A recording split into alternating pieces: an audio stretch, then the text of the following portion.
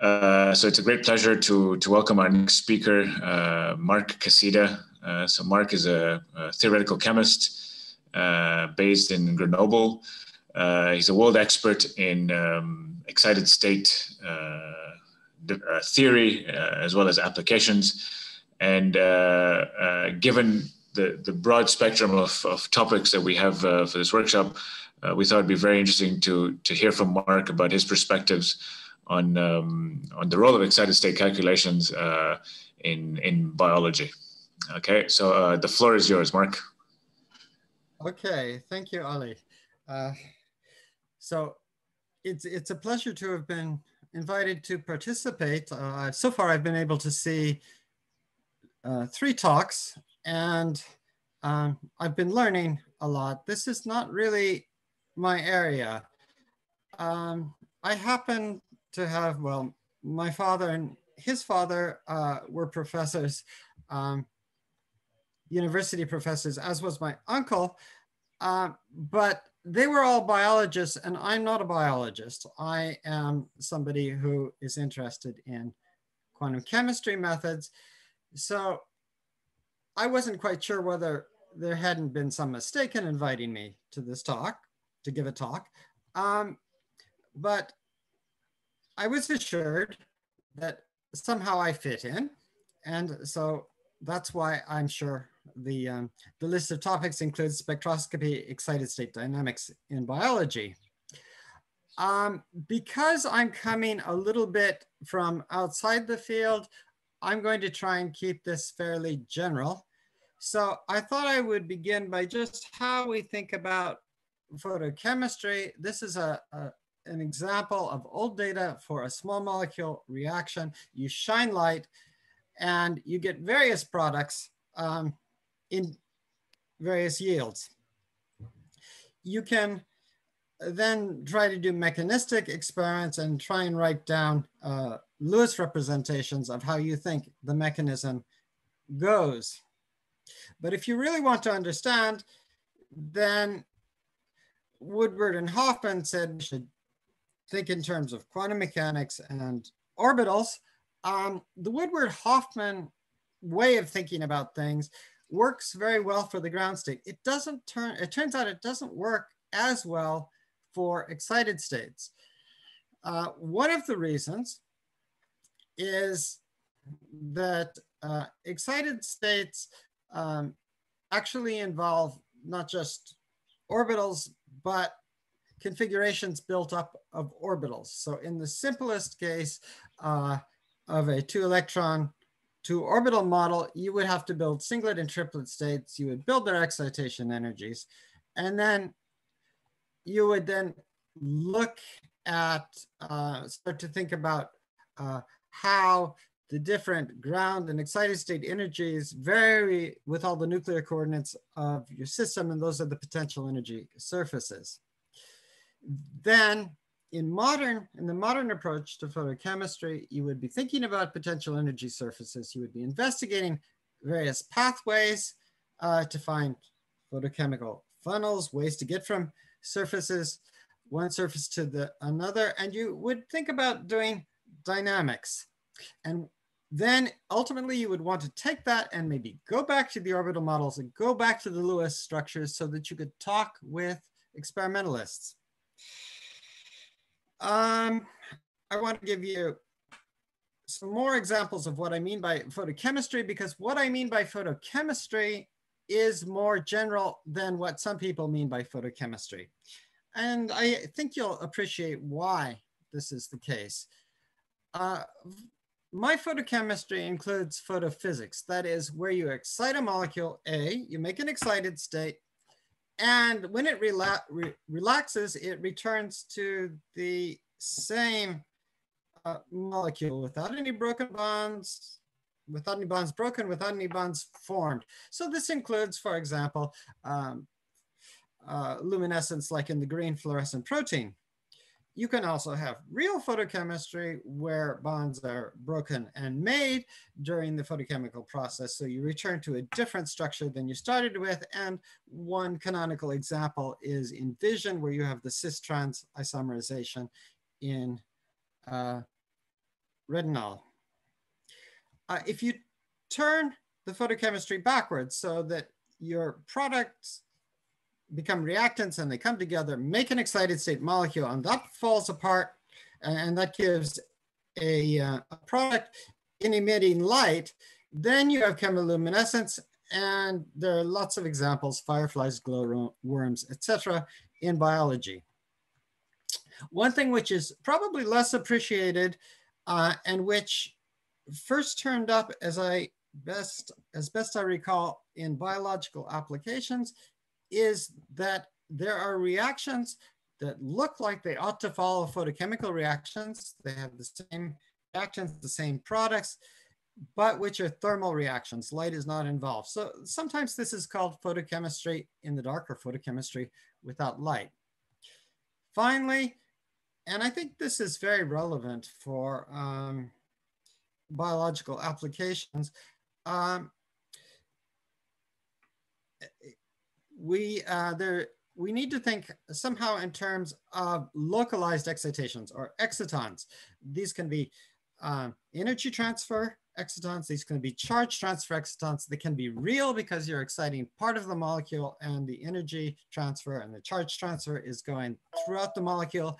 Or they could be fictitious simply because our mind is not capable of understanding what's going on unless we're able to break the molecule into subsystems and understand how they're interacting. Okay. My specialty over the years has been density functional theory and especially time-dependent density functional theory. Around 1995, density functional theory was becoming very impressive to ab initio quantum chemists. They were afraid that they were about to be buried by the low cost and efficiency of this method, but there was a way out. And that was, it was believed that density functional theory could not handle excited states. This slide was a slide from somebody else's presentation that a student gave to me. And this shows two of the people who've helped to show that you can get excited states from DFT. Hardy Gross that you saw together with Eric Runga proved a theorem which basically says that analogous to what happens in ordinary density functional theory, in the time-dependent case, the external potential, that is the potential seen by the electrons, is determined by the time-dependent charge density. And this helps to justify time-dependent quantum equation. So practically, this means you take your ordinary familiar quantum equation and you turn it into a time-dependent equation. And if you do that, the naive way that most people will do it, you have time-dependent DFT in the adiabatic approximation, or what I call conventional time-dependent DFT. And if you worry about what is missing, then you need to worry about what's in equation 3, a exchange correlation action. But we won't go into that. We'll stick primarily to conventional time-dependent DFT, where the exchange correlation potential is more or less what you think it is. Okay, we can get excited states from that by using response theory. So what we do is we look at the response of the dipole moment to a time-dependent electric field, which is a model of a photon. And from that, you can show that the poles, that is the singularities of the polarizability, give you the excitation energies, and the residues give you the intensities in your absorption spectrum. And this is the famous sum over states theorem in optical physics. A quarter of a century ago, I made that practical by writing down some equations that looked like the random phase approximation equations that are common in quantum chemistry software. And this meant that it could be implemented very quickly in both quantum chemistry software and quantum physics software. Since then, it has been tested, and we know where it works best. Time-dependent DFT works best when DFT works well for the ground state without any symmetry breaking. It works best for low energy excitations of dominant single excitation character. It works best when there's not too much charge transfer, so I will be talking about that a bit more in this talk especially. And the excitations are reasonably localized. So that's the safe place. The place that interests me is the red zone, the danger zone, where everything breaks down and you need to develop the method further. The place where most users actually apply the method is the blue zone, where there's a reasonable risk. They want to go outside the safe zone, but they don't want to go really into the danger zone. The method is fairly simple in its use, and that is one reason people like it, and also because it works well enough that they can treat many problems that they cannot treat with other methods. Something that is also important from the point of view of this talk is that density functional theory has an approximation to it, which is called density functional tight binding. It looks like DFT. It takes methodology from some empirical theories and it fits DFT, and it can be developed along lines that look very, very much like DFT, and it should behave like DFT whenever possible. It can be extended to time-dependent DFT. Okay. Murphy, who was an aeronautics engineer, said, as we all know, if anything could possibly go wrong, it will. And so as an aeronautics engineer, he needed to try and keep things from going wrong. One of the things that goes wrong is that charge transfer excitations with the typical functionals can be underestimated by huge amounts, by 1 or 2 electron volts. And this was pointed out by Drew Weissman and Head Gordon. Actually, it was pointed out earlier, but their paper is particularly clear, so that's why they get credit. We can see often when there is going to be a problem within a time-dependent DFT calculation by using some sort of criterion as a measure of charge transfer. The most popular is the lambda criterion, which says that for small values of lambda, you should have a problem. You should expect a problem with underestimated charge transfer excitation energies. If that's the case, what you need to do is use range-separated hybrids. These are special density functionals where you divide the Coulomb repulsion between the electrons into a short-range part and a long-range part. The short-range part is handled by density functional theory. As Kohn once said, electron correlation is nearsighted. That's not entirely true, and that's why the long-range part is also there and needs to be handled by wave function techniques, such as techniques using exact exchange. Okay, now I'm going to talk about some applications that we have done. It's going to be a little bit superficial. I hope it will be clear, however. One of the applications is remotely inspired by photosynthesis. I'm not going to go through all the details of photosynthesis, but here we have the sort of main structure of the most basic parts of the working units in photosynthesis. And chemists will ask themselves, can I make something that's not photosynthesis, that will do something else through bio-inspired chemistry that will somehow look like the photosynthesis molecule, but will do something else?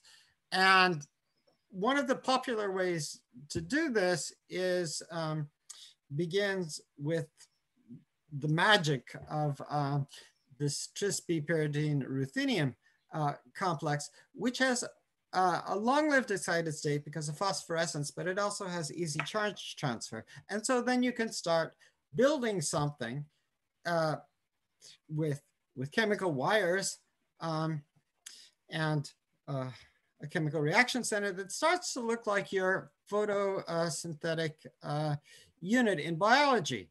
The problem is when you start to put on those chemical wires, you can interfere with the excitation lifetime and you can lose some of your desirable properties of the ruthenium complex.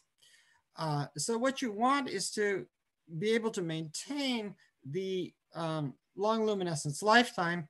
And we know from studies of tris-b-pyridine in particular that what can happen is a quenching of the excited state due to an avoided crossing of the triplet metal ligand charge transfer state, which phosphoresces, with a triplet metal centered state. And so one of the things that we wanted to do, and I should mention that this has a close link with ICTP through the help that we've gotten via the African School for Electronic Structure Methods and Applications. One of the things that we wanted to do in this project was to understand if we could understand the barrier height there from orbital energies. And fortunately, there's a bit of a gold mine in this paper where there's about 100 pages of photochemical data, which has been published. And that allowed us to extract not a real barrier height, but an empirical barrier height. And from that, and about 100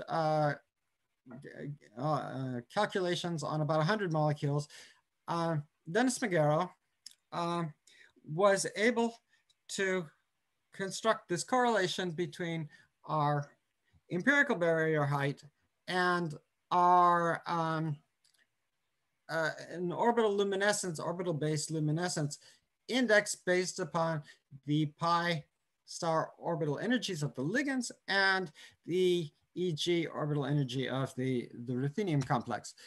There are outliers, but what is interesting is that if you focus in on those things that look most like tris-b-pyridine, that is, they're bidentate ligands and they're symmetric so that the both sides look the same, you get the blue squares and they lie very much on a line. So what that's telling me is that the other things have other mechanisms, and that would be interesting to investigate in the future.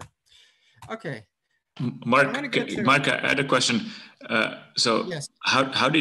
What did you extract exactly to get the potential energy barrier from the simulations? Okay, we got the potential energy barrier based upon experimental data. Okay. Luminescence times measured at room temperature and at 77 K, so liquid nitrogen temperature. Okay. And that's just a crude estimate because there are many things that go on between 77 K and room temperature. I see.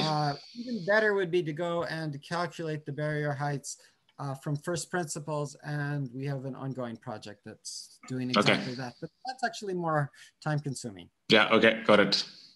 Okay.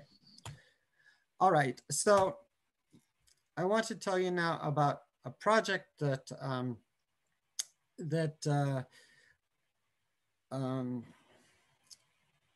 well, one day Claudia Filippi called me up and said, Mark, I think we need some help. And it led to this very nice work involving her then doctoral student, Omer Valsman. And this is about the fission mechanism, the cis-trans isomerization. And in particular, they were looking at various models that could be treated at a high level. And this is a bit of a complicated transparency, so I'll try to explain it. They discovered that the gold standard for modeling this type of reaction, which is the complete active space self-consistent field, the CAS-SCF, which had also been used to criticize density functional theory as giving the wrong answer, particularly time-dependent density functional theory giving the wrong answer, was itself giving the wrong answer, in the sense that if you put correlation corrections on top of CAS-SCF, so either did CAS-PT2 or CC2 or even quantum Monte Carlo, then in fact, your initial relaxation of the excited state in the retinal model involves some single bond rotations that take you down into minima, which can lead to fluorescence that's actually observed in bacterial rhodopsin. And that turns out to be well described by some density functionals. What is not well described is when you return to the double bond rotation, and that's something that we can't describe at the present time with typical commonly accessible time-dependent DFT methods. So they came to me and they said, why? And we looked at the lambda parameter for the charge transfer, and we found out that where the lambda parameter is large, so that's on the bottom, then our curves matched the red curves for the CAS-PT2 relaxation. And depending upon the functional, it would last for more of the dynamics or less of the dynamics, but it always correlated with the lambda parameter. And that was very, very satisfying. So we understand what's going on. Now I want to talk about excitonic effects. This is one of those papers where I'm fairly proud of what we were able to accomplish. But looking back at it, I learned a few things. Yes? Mark, sorry. So we lost like a minute of what you said. Oh, I'm terribly sorry. Oh dear. When I was talking about this, did you lose that? Yeah. Just when you started excitonic effects. Oh, okay. So now I want to talk about excitonic effects. Excitonic effects are probably the way that one has to think about biological systems. You need to be able to break it down into smaller systems.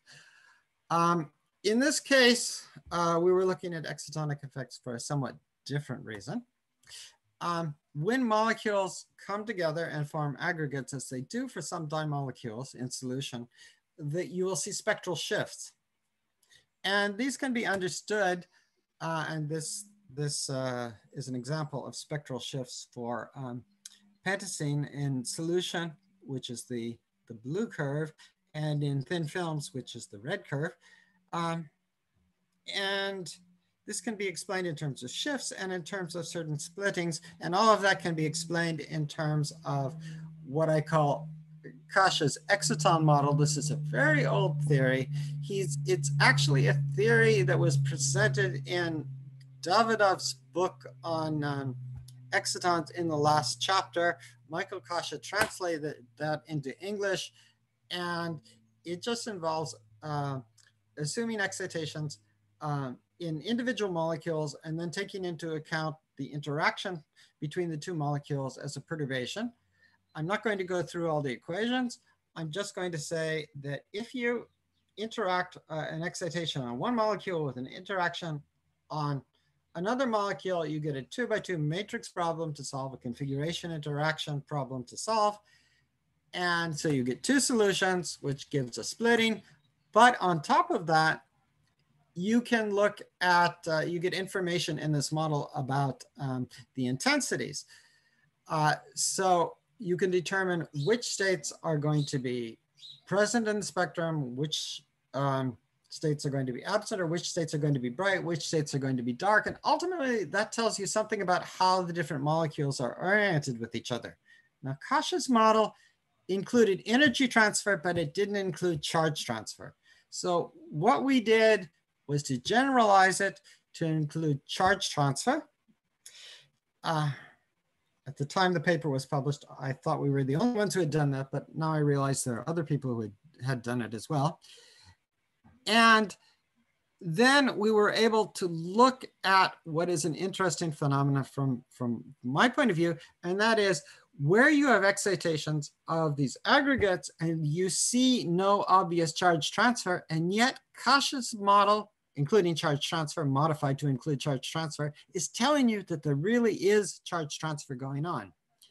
And it turns out that we could analyze that, and we could see for different functionals that indeed the excitations that were associated down here in the middle bottom, we could see that the dashed lines that were associated with charge transfer were underestimated. And then when you put in more Hartree-Fock exchange using some range separated method or just time dependent Hartree-Fock, you would see that the charge transfer excitation increased. So even when you don't see charge transfer, you have to be careful because it might be there in a hidden way.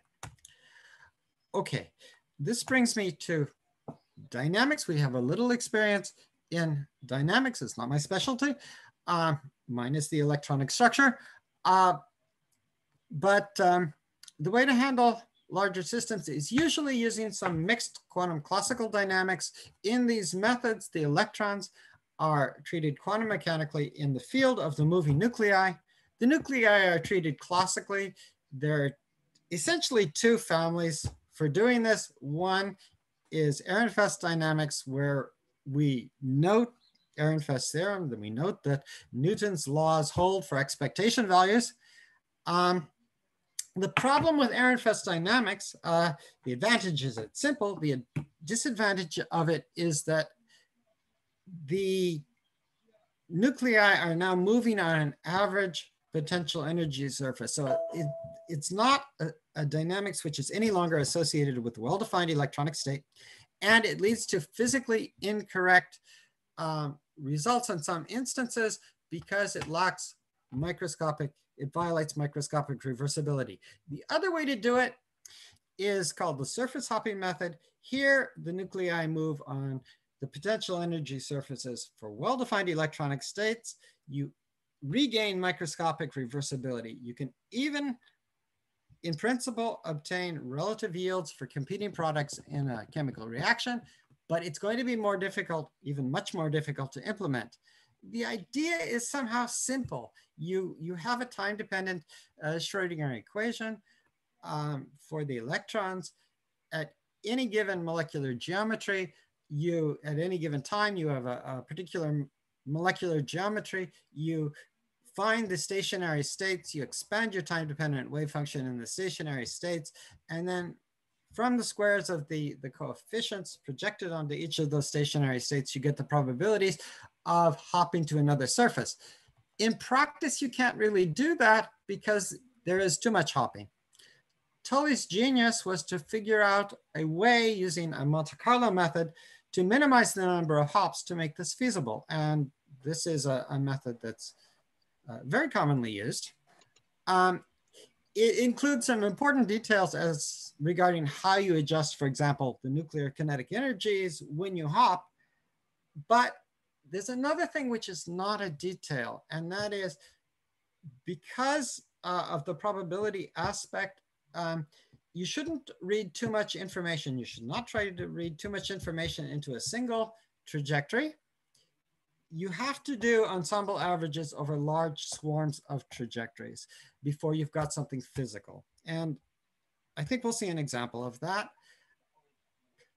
Another thing which I was a bit slow to realize, I didn't realize it fully until last summer, was the importance of adding a decoherence correction.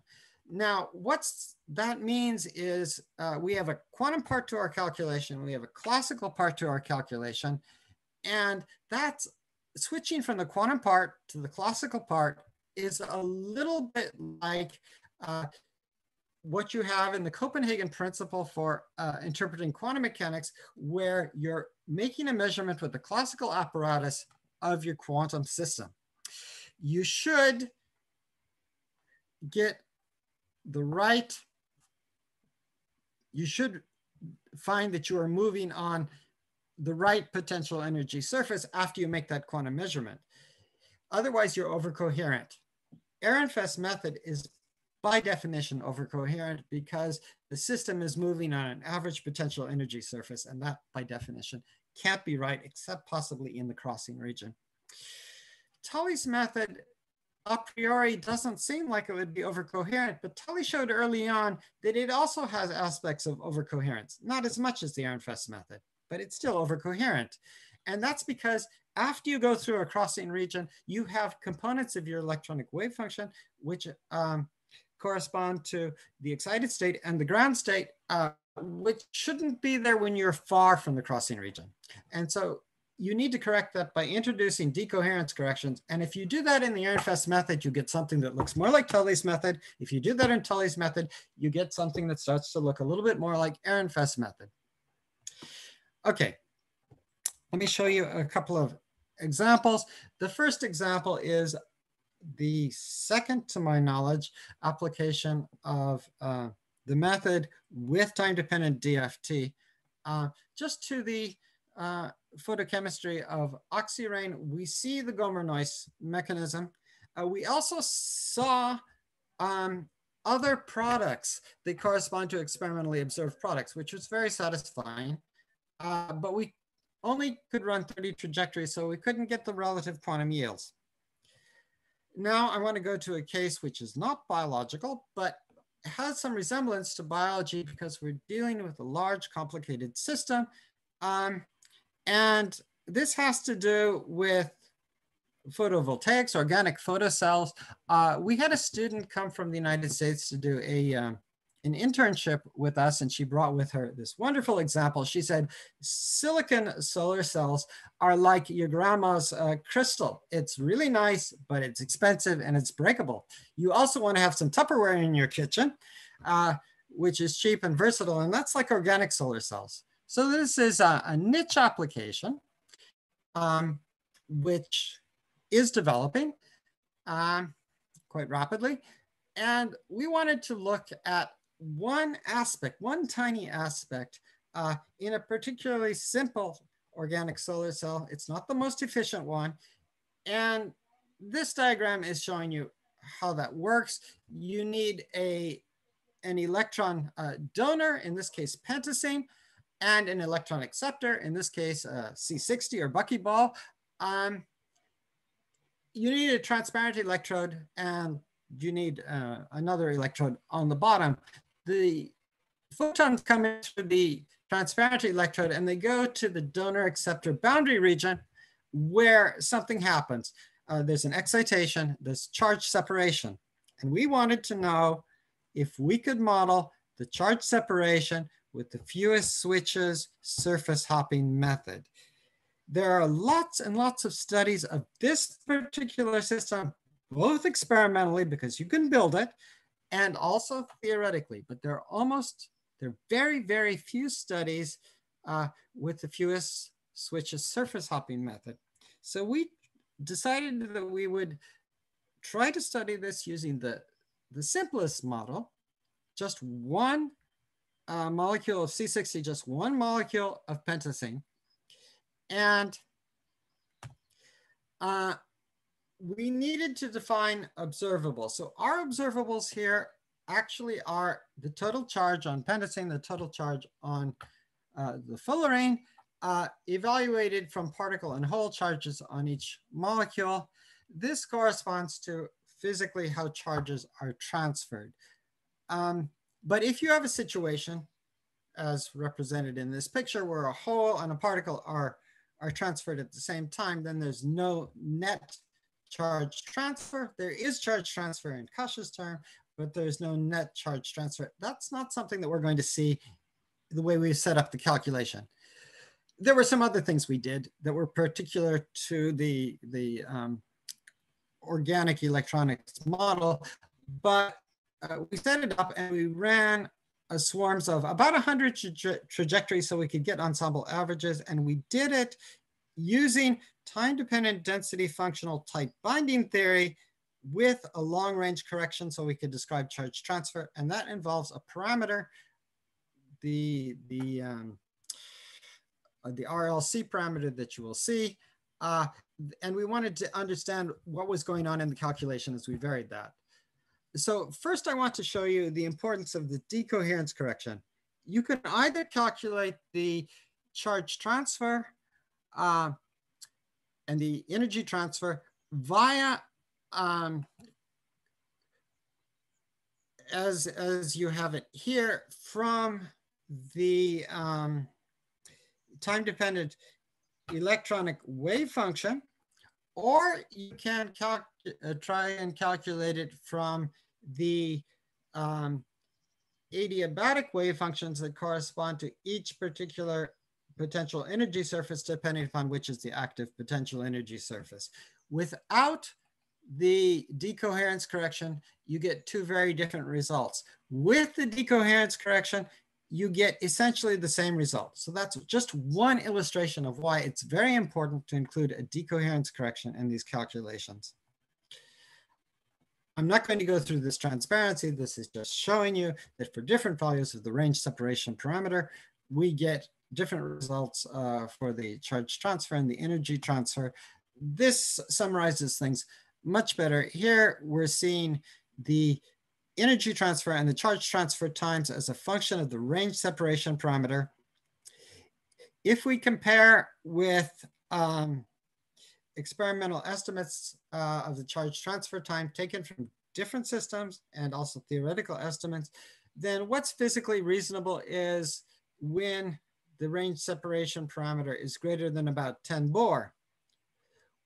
We can't do high quality ab initio calculations for this system for a lot of geometries. We can't do the fewest switched surface hopping with high quality ab initio methods for this system, but we can do it for one geometry. And for that geometry, we can make a comparison between what we see with this semi-empirical method and the high quality ab initio calculations, and we can see that we get the right ordering of states, but only when the range separation parameter is larger than about 10 Bohr. It's interesting to think about what that means. 10 Bohr is about the distance between the two molecules, which makes some sort of sense. But on the other hand, if we were doing time-dependent DFT instead of time-dependent density functional tight binding, that is TD-DFT-B, we would expect a much smaller range separation parameter. So this is indicating that there's still some difference between the two methods. That brings me to the end of my talk. I hope that I'm not running over. I've been very superficial in some ways. I'm just giving you a glimpse of the tip of the iceberg.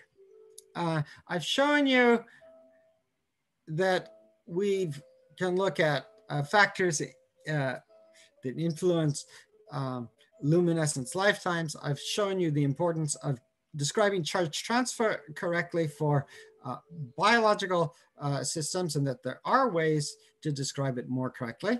And also for also the importance of defining charge transfer correctly if you're looking at an exciton model.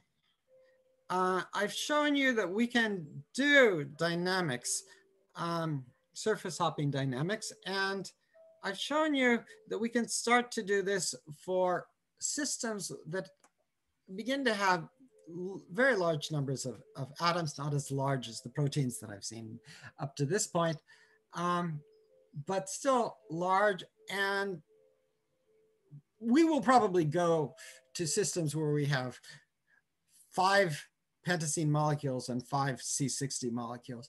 But you could imagine taking this in a biological system, looking at the important part of the molecule with this semi-classical dynamics, and then having outside of that some sort of molecular dynamics model to describe the rest of the biological system. In fact, the method that's I've seen the most used for biological systems is the Ehrenfest method with time-dependent DFT that's been used to study the green fluorescent protein, and also used to study DNA damage. The this brings me to the end of my talk. I want to thank you. I want to thank the organizers. I'm glad that we can have this workshop.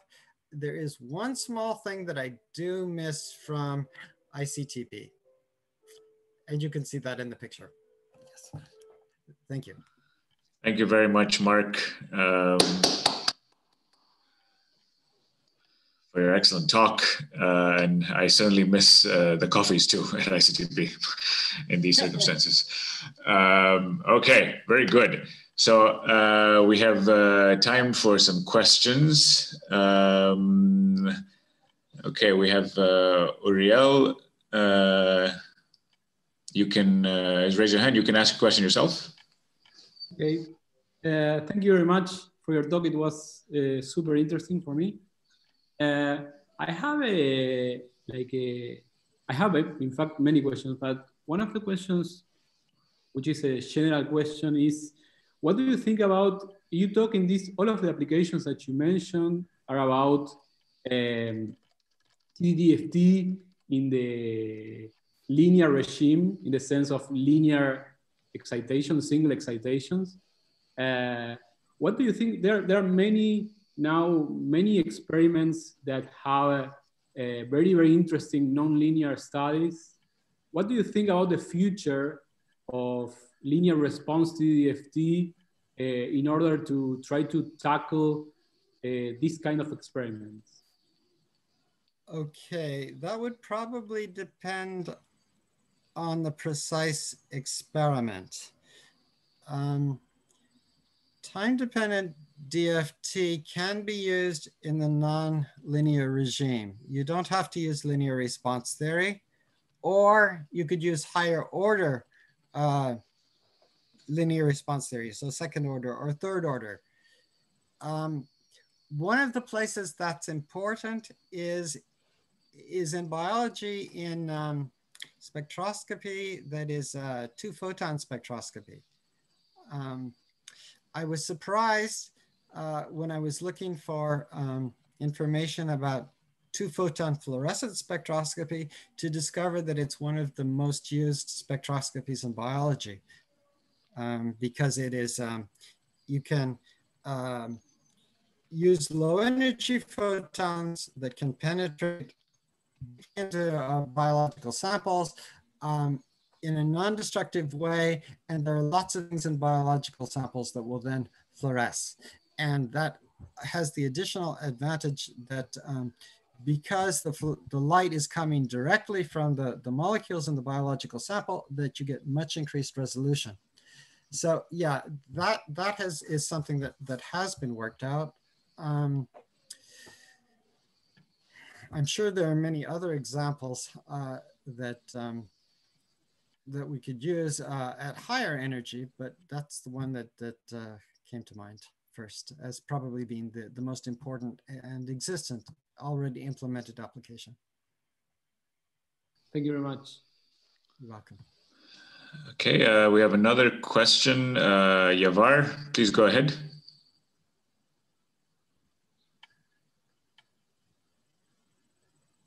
Hear me? Yeah, now we can hear you. Hi everyone, thanks for this nice presentation.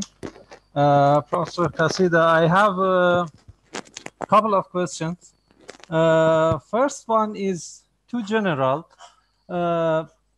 When we work with these biological molecules, mainly zwitterionic ionic or anions, we have a large band gap in HOMO-LUMO, and also we have positive eigenvalues. It seems these LUMO states are unbounded, and this leads to lots of spurious and fictitious excitation and changing exchange correlation, for example, change our results and affect them. There are some suggestions in literature to tackle with this problem, but I'd like to hear from you, what's the best benchmark to check this problem? The best thing to do right now with existent software is to use the range separated hybrids. They will correct the asymptotic behavior, which will correct your eigenvalues. They're not totally a black box. There are things you have to adjust, but they're designed to fix that problem. And another problem is when we use even these range separated exchange correlations, another problem is this, the excitation should be described by a lot of unoccupied levels, and it makes it difficult to visualize, to show the shape of excited states. And sometimes we have big diffuse orbitals in visualizations. What's your idea about this? Okay, I'm not sure that there is a perfect solution to that. The one that we often use is to look at natural transition orbitals. So this is a sort of a canonical rotation of your orbitals to get rid of, to simplify as much as possible the analysis.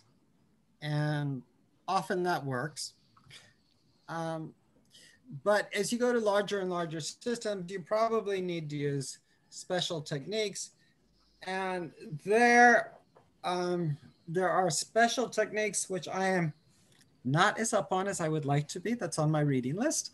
There are special techniques that represent all the excitations as a sort of a matrix, which is then color-coded to show you where you've got, where the major excitations are occurring in space or in your molecule. And that's very helpful. Thank you. Adi, can I ask one? Well, let me there's a question in the chat. So let me ask that. The question is the following. Is the Hartree-Fock potential taken cautiously because it has something to do with the overestimation of charge transfer or some related stuff? The Hartree-Fock exchange at long distance is taken at long distance because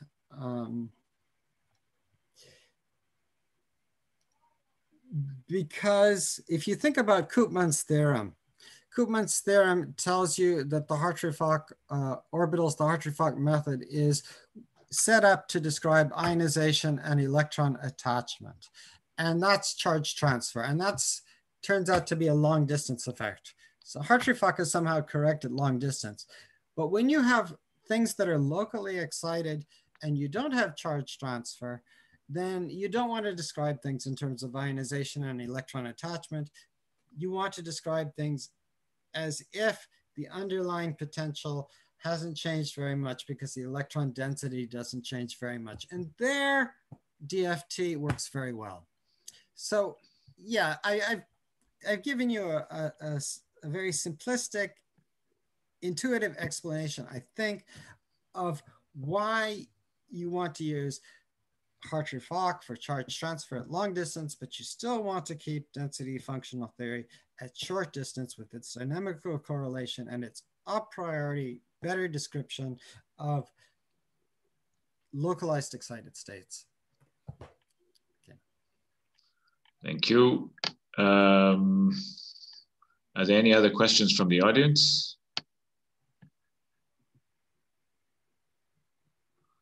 There's a question on slide 42. 42.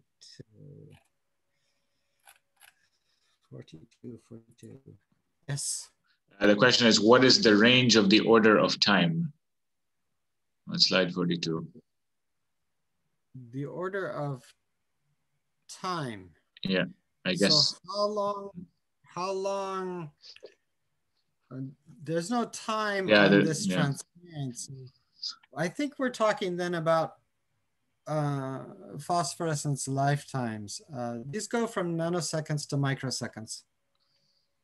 Okay, thank you. There's another question from Uriel. Go ahead, Uriel. Thanks. So I have a technical question. When you mentioned this decoherence correction, when used with surface hopping, does it help in the preservation of detailed balance, or it has nothing to do with it? Does it help in the preservation of what? I didn't catch the word. Detailed balance. Detailed balance.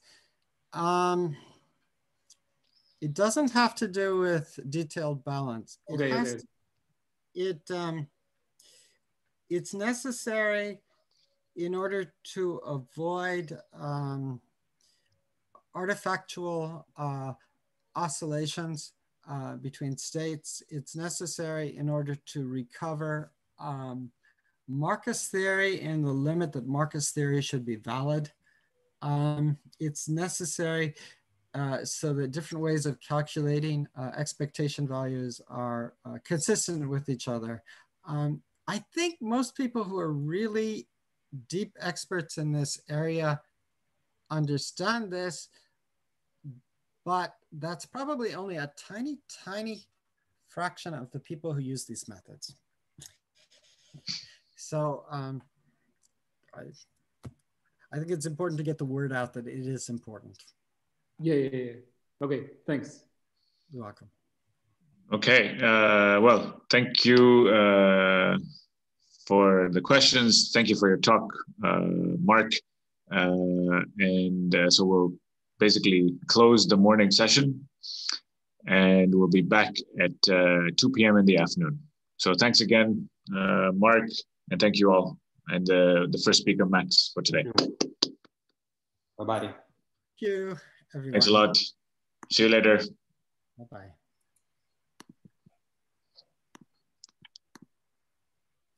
Mark, actually, are you there? Yeah.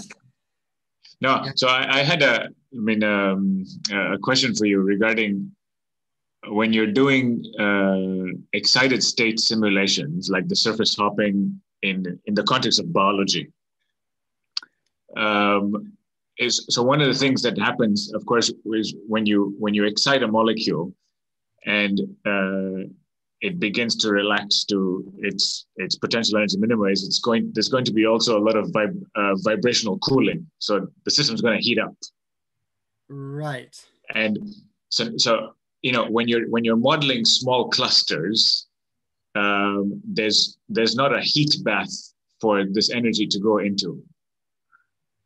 And this sort of relates to your last point in your conclusions, which is that if you couple that with the molecular mechanics force field, then you'll be able to dissipate that heat into the surrounding environment. So I'm just wondering about what are the artifacts that one has by not allowing for sufficient degrees of freedom in the system for that vibrational cooling to happen. That's complicated by the timescales that we're dealing with. Most of the interesting photochemical phenomena that we're studying are happening in the order of sub-picosecond timescales. Okay. Okay, so if it doesn't happen in 100 or 200 femtoseconds, then probably something else is going to happen to quench the photochemistry.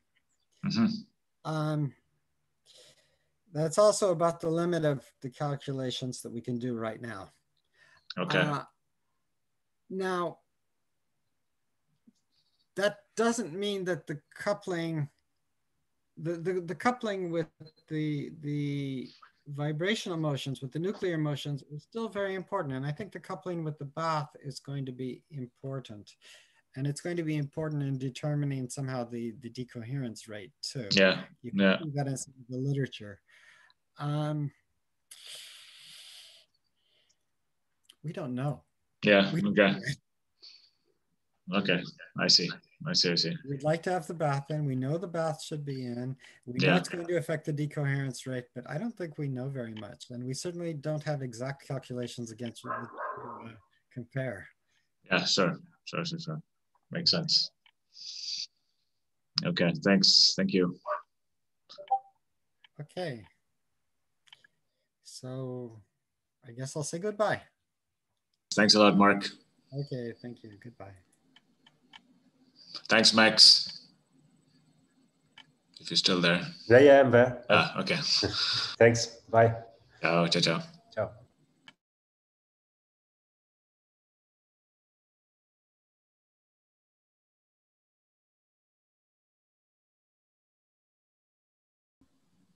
Okay, perfect.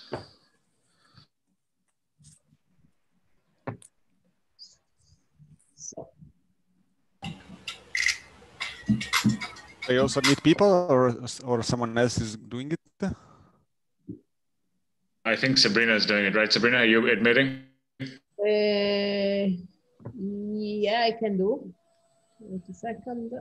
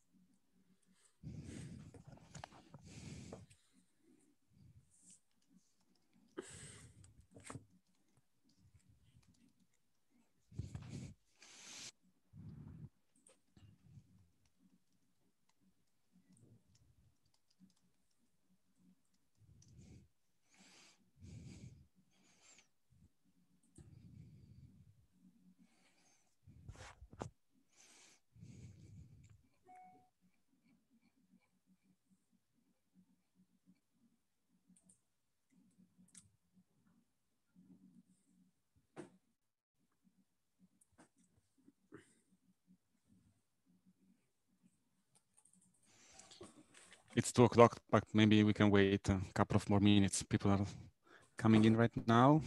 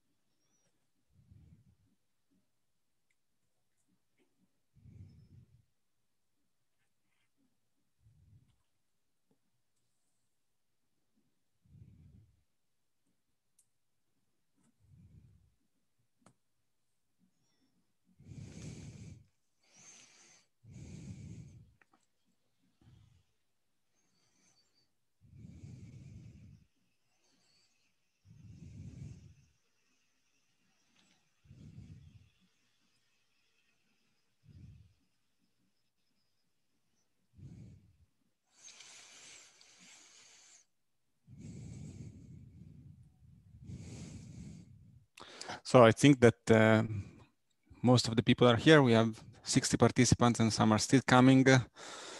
So maybe I will start saying a few words. So good afternoon to everyone and welcome back. My name is Giovanni Bussi and I am one of the co-organizers of this event. Although actually, as you probably guessed, Ali and Angelo are those who did really most of the work. Still, I have the pleasure to be the chair for this session, and it's really a pleasure to introduce the first speaker, who is Michele Ceriotti. So I know Michele since a very long time, because when I was a postdoc in the group of Michele Parinello, so big Michele, small Michele, so Michele Ceriotti, Michelino joined for a PhD. And so we overlapped for a few years. And then after that, Michelino went for a postdoc in Oxford in the group of Manolopoulos. And then he landed finally with an independent position at the EPFL, where he's now a professor. So Michele will tell us about equivariant representations for atomistic machine learning. Thank you very much, Giovanni, as well as all the organizers for having me here and all of you for convening here virtually. So since I had 30 minutes to give you a overview and introduction to machine learning, I thought that rather than giving a big blah blah introduction to everything about machine learning, I would focus on one specific ingredient. And this ingredient is that of the representation. So whatever you want to do with your machine learning model, be it inference, so predicting a potential or properties or whatever, be it classification, dimensionality reduction to be used in accelerated sampling.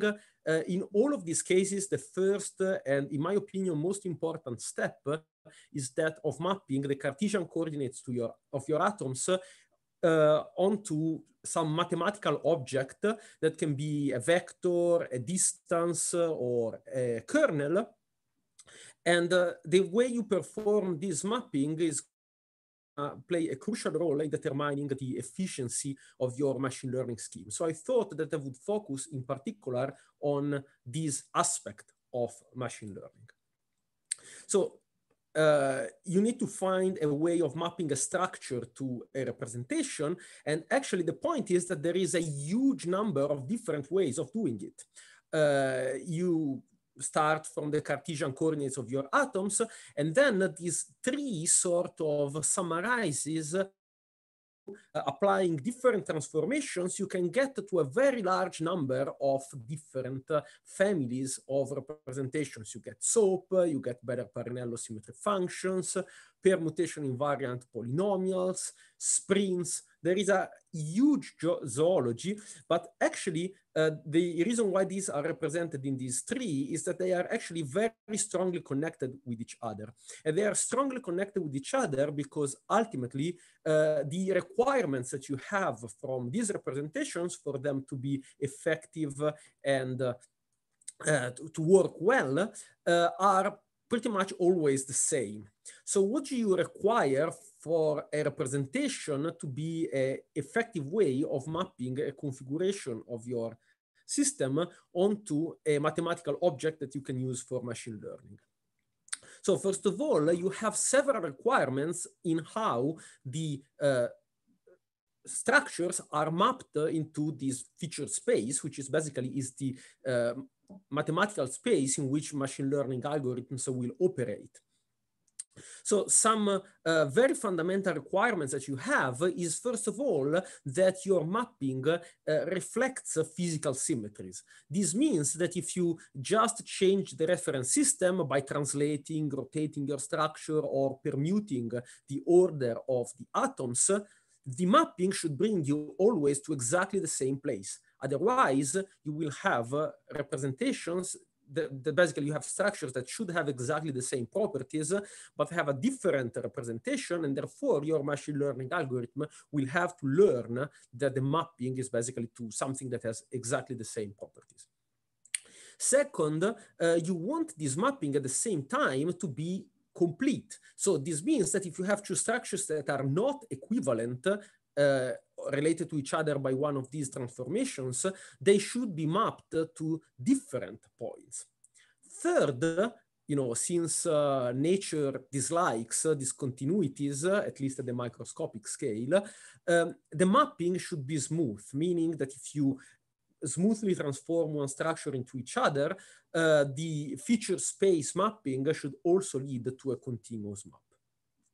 A fourth requirement is that the way you build this representation incorporates some ideas of additivity and locality, meaning that if you want to represent a large structure, this should be in a certain sense that we will try to discuss, built as the sum of representations that correspond to chunks of your system.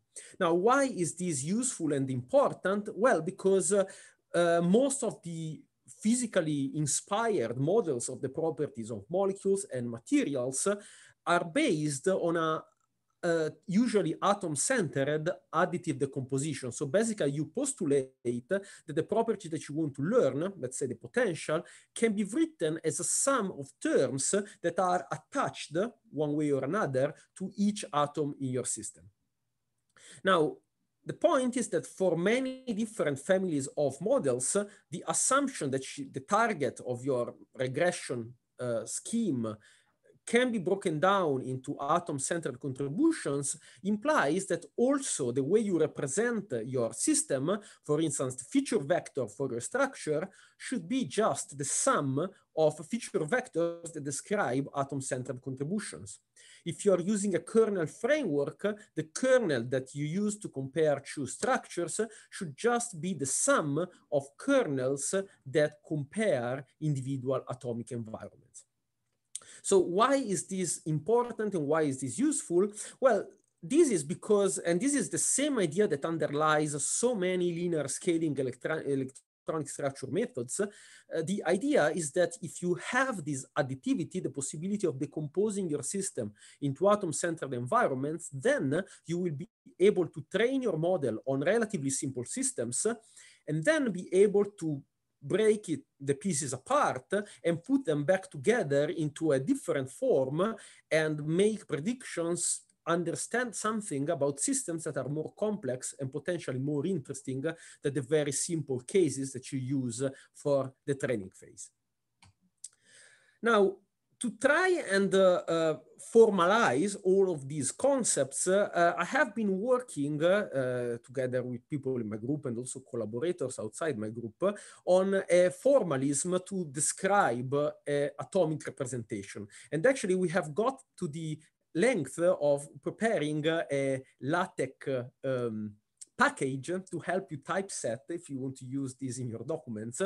And basically the idea is that the way you represent a structure should have the same degree of abstractness as what you would use when you do quantum mechanics to describe a wave function that is a vector in Hilbert space that exists and is well defined irrespective of the basis set that you use to represent it. So basically this is a notation that is meant to separate the way you represent your structure, which is encoded in the ket, and the discretization that you use to actively and practically compute these vectors, which is associated with indices in the bra.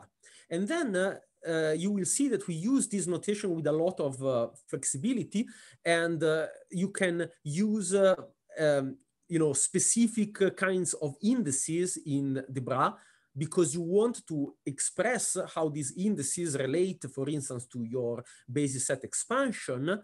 But you can also just, clamp all of them into a single compound index, much like you would flatten an array in Fortran or Python. And the point is that this Dirac notation is very useful for the same reasons why Dirac notation is useful in quantum mechanics, because it makes for a very natural notation when you want to describe linear operations. So for instance, if you want to change the basis that you use to represent your molecule, well, this is just written as a projection of your representation written on a basis X onto a basis Y, and the matrix elements YX give you the transformation between one phase or another. If you want to build a kernel is just a scalar product in its reproducing kernel Hilbert space. And this is just written in a very natural way as an integral over the discretization of the product of the features on the two structures that are being compared by the kernel. If you build a linear regression model, once again, this is very naturally written with this Dirac notation, because you can write it as the integral over the discretization of, this will be the linear regression weights times your features that represent the structure A.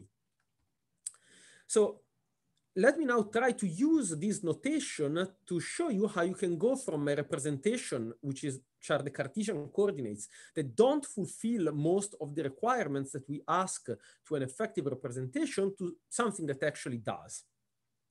So the problem with the Cartesian coordinates is that if you rigidly translate your system or you swap the labeling of these two atoms, you get a different vector of Cartesian coordinates, and then your machine learning model would have to learn that actually these are just the same structure.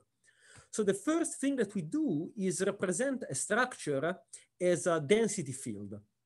So rather than having all of your atoms tagged by their individual coordinates, we represent the entire structure as a function in R cube that is built by superimposing Gaussians centered on each atom. And to incorporate information on the chemistry, we just use effectively a different channel for each element, for each chemical species. Now this, you see quite clearly, this doesn't depend on the order by which you indicate the atoms. So this is already permutation invariant. But it's not translational invariant. If you rigidly rotate your structure, this density will rotate rigidly, which is not a linear operation. So what you can do is symmetrize this density by integrating over the translation group. And you can show that in order not to lose all of the information that you have, what you should do is integrate tensor products of your density. So effectively, you are already at this level computing a 2-point correlation function symmetrized over translations. And then what comes out as a very natural side effect of this symmetrization is that your symmetrized representation can be written as a sum over representations that are centered over individual atoms. So you see that just the process of incorporating translational symmetry gives, as a side effect, an atom-centered representation, which is what we need in order to exploit additivity of the model. So effectively, we are now at the level where our structure is described by an atom-centered density built of Gaussians that depend on the distances between pairs of atoms. Now, this is not rotationally invariant, so what you need to do then is to do one further symmetrization. And if you symmetrize this density over rotations, you get something which is effectively equivalent to a pair correlation function. And indeed, you can build by taking tensor products of the atom-centered density before you do the symmetrization, you can build a whole hierarchy of n-point correlation functions that are pretty much the same that you would use in the statistical description of liquids, which is something that I really like as a, as an isomorphism, as an analogy. And another side effect, which is very pleasing, is that if you build a linear model on top of these n-point correlation functions, what you get are essentially n-body potentials, n-body models of your atom-centered energy, of your atom-centered property that you're trying to predict.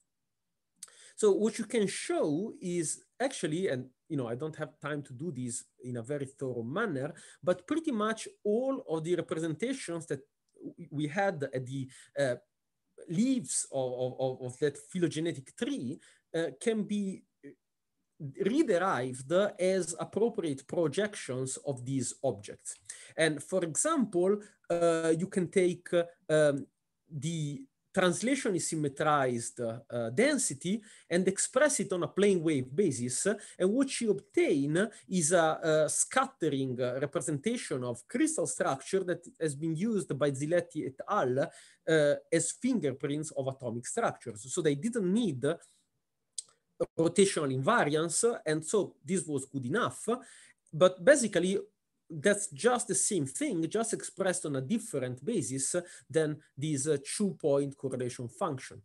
You can project this density on a set of pair or 3-body functions, and what you obtain are the atom-centered symmetry functions a la Beller-Parinello, which are actually also behind the DeepMD scheme.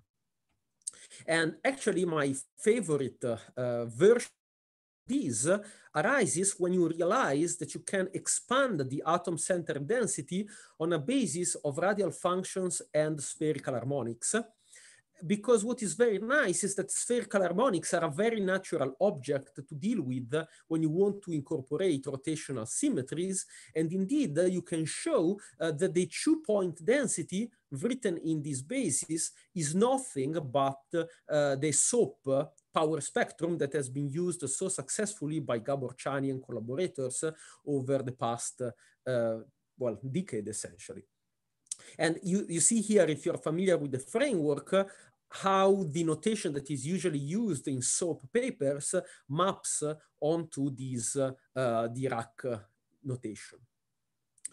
And then this Dirac notation becomes useful when you want to expand and extend these to higher body orders, because you can then see how all that you need to do, which is not necessarily trivial, but is essentially to write these integral over rotations and exploit the properties of Wigner D matrices to write this integral, which is a continuous sum, as a discrete summation over the NLM expansion coefficient. And a little aside that I want to point your attention to is that even though this construction gives you a representation that fulfills the requirements of smoothness and symmetry invariance and additivity, it doesn't necessarily grant you completeness. So this is very easy to show, and it has been known for quite a long time.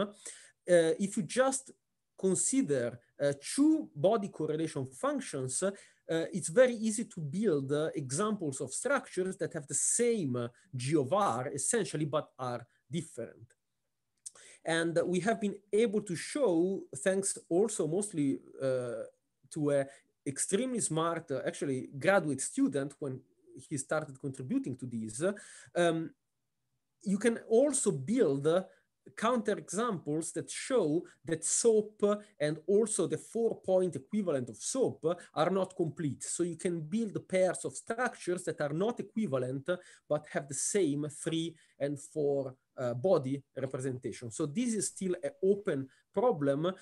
How much this is relevant for actual models is another open problem, but it's kind of interesting. So just to say that the problem of representing structures efficiently is not yet fully solved.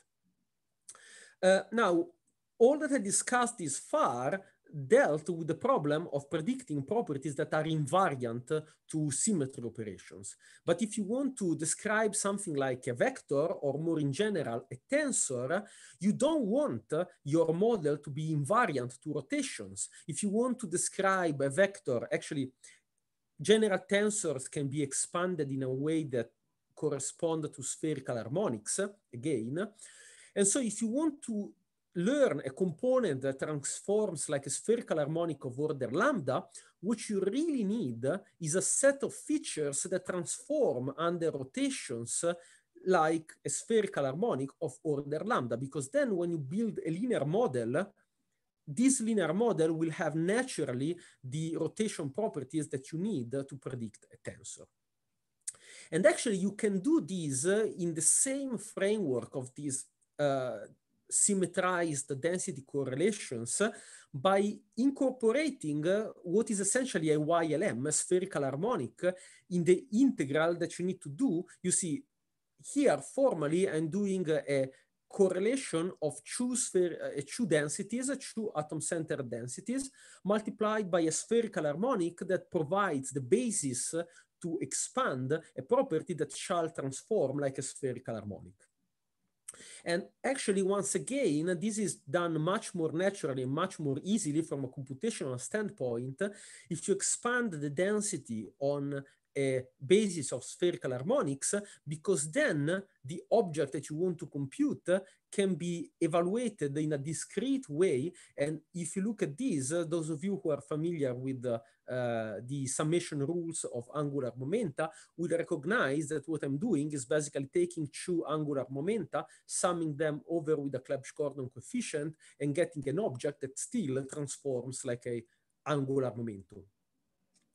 So something that we recently realized, again, thanks to a super smart master student who is now a PhD in my group, is that actually you can build this up and you can build a whole hierarchy of equivariants that can be obtained by summing up spherical invariants, and you can basically build them recursively using the summation rules for angular momentum. And then this is also a very efficient way of computing invariants. So also if you're interested in just learning scalars, and so you say, oh, why are you talking about all of these covariant stuff? I don't need it. Actually, this is also a very efficient and elegant way of computing invariant features. So the problem that you encounter if you start doing this is that the number of features that you need to evaluate explodes exponentially with the body order that you want to consider. And so what we are proposing is that you can come up with an iterative contraction scheme that we call NICE, that basically allows you step by step, every time you increase the body order, you then sub-select or contract your features so that you keep the complexity, both computational and in terms of number of parameters of your model, under control. And you can show that this allows you to build linear models that compete in accuracy and actually are better than the fanciest deep neural network that you can come up with. So if you have very, very good features, they can actually perform better with a linear model than when you use a complex nonlinear model, because you have essentially much less risk of overfitting. Now, up to this point, I have worked with an expansion of an atomic density, and locality has been a fundamental ingredient of all of these. So in the end, you want to predict the properties of a large system, and you are expanding it up in atom-centered contributions. So a very important question that you should be asking yourself is how local is local? And so the idea is that a naive thing that you can do is try to extend the cutoff radius as a convergence parameter. Unfortunately, this doesn't really work as well as you would expect. So what you can see here is I'm trying to build the models actually of the cohesive energy of some small organic molecules. And I'm building models using different cutoff radii. And what you can see is that if you have a small training set, a short cutoff radius works very well. But then the accuracy of this model will saturate as I increase my training set size, because you can't describe anything that relates to interactions that extend to more than 2 angstrom. So you can increase the cutoff distance, and this will make your model more expensive because you need to sum over more neighbors when you build it. But actually, yes, your model will be more efficient if you have a large training set size, but it's not necessarily the most efficient model. So if you have a small training set size, or if you want to extrapolate, this might not be the best model that you can use. So actually, the idea of making a regression model better just by increasing the cutoff radius of your model is not only an issue for computational complexity, but also it's not necessarily the best thing that you can do in order to get the best accuracy throughout the sizes of training sets that you could have. So one possibility is to combine multiple models, as we are doing here, and the weights are effectively hyperparameters that we tune so that we reflect the importance of different length scales in determining the properties. And if you do this at the price of computing multiple models, so this is more computationally expensive, but you can beat at least the model complexity issue, and you can get something that for these small organic molecules allows you to predict the cohesive energy with an accuracy of 0.14 kilocalories per mole, which is ridiculous because this data set is based on B3BIP, and so the reference energetics is no better than 1 kilocalorie per mole. So we are predicting very well a reference energy, which is not very good. So the problem is that if you want to now go to a system that instead is dominated by long-range interactions, let's say electrostatics, you are in for a lot of trouble, because electrostatics has this very long-range behavior that can lead to very paradoxically effects. So for instance, this is a typical example from something like Kittel, so an undergraduate textbook on solid-state chemistry. If you try to compute the cohesive energy of an ionic system just by summing over spheres of larger and larger size, or cubes of larger and larger size, the two series converge to a different result. And this is a consequence of the fact that the series that you obtain is not convergent in absolute value. And so you get all of these paradoxical effects. And the point is that if you try to use a local machine learning model to predict something that depends strongly on electrostatics, let's say the binding curve of two charged residues, that's never gonna work.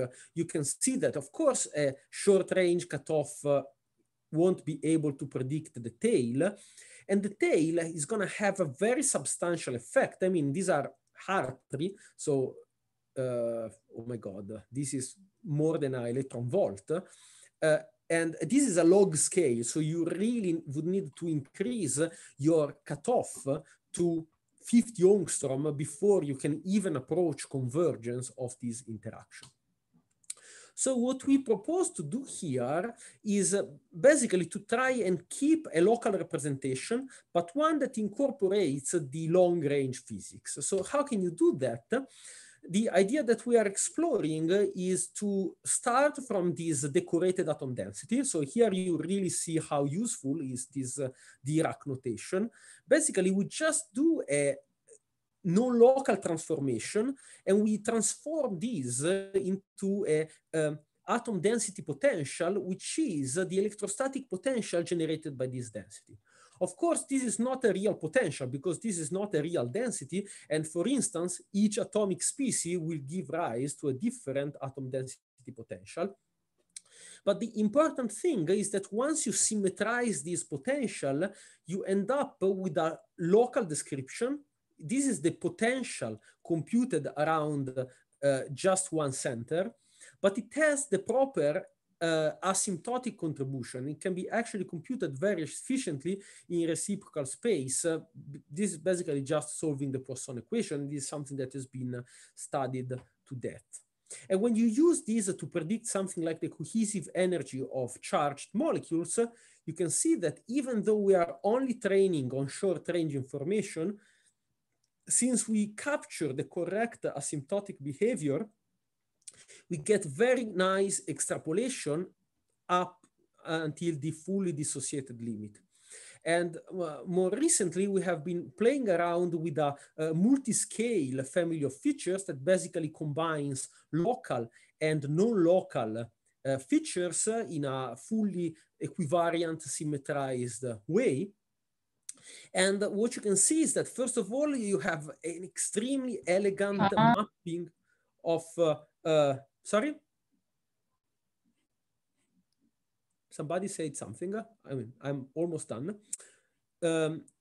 So you get a very nice mapping on multipole electrostatics, but you can actually use this to learn all sorts of long-range physics. So this also works well, for instance, to learn the dispersive relation between apolar residues. And I'm very excited about this. You can also use this to learn the interaction of a molecule with a metal surface, which is, this is the most polarizable system that you can think of. And still, this object gives you a functional form that is flexible enough to learn this kind of physics. So with this, I just want to wrap up. So we leave time for questions. So overall, the message that I want to give is that representations are perhaps the most important step in the construction of machine learning model. So you should use them randomly or because of personal history, but you should think very carefully about what it implies to choose one representation over another. Luckily for you, most of the representations are actually different ways of looking at the same object. And so in the end, I think it's not by chance that many competing approaches end up giving relatively comparable performances when applied to the same kind of system. And I think that one of the most interesting open challenges relies on, well, understanding completeness, and also in how to incorporate long-range behavior, because most of the features that are currently being used are deep down local descriptions that are built upon some kind of divide and conquer kind of mindset. Finally, yeah, I just want to leave you with a few, well, want certainly to thank all the people in my group. I highlighted the people who contributed most to these efforts, but everyone has contributed one way or another to understand and to apply these to systems that pushed us to develop all of this machinery. And so thank you for your attention, and I hope that you have questions. Thank you. Thank you, Michele, for the nice talk. So now we have time for questions. And so as usual, I invite people that have questions to either write them in the chat or to just write in the chat that they want to ask it live. Okay, so we have a first question from Zrabani. Is it appropriate to talk about irreducible representations? So there are, you can in two ways. So one is you can speak about irreducible representations. Okay, let me go back a second. Okay, so there are two ways in which you can talk about irreducible representation. So if you look at this object, okay,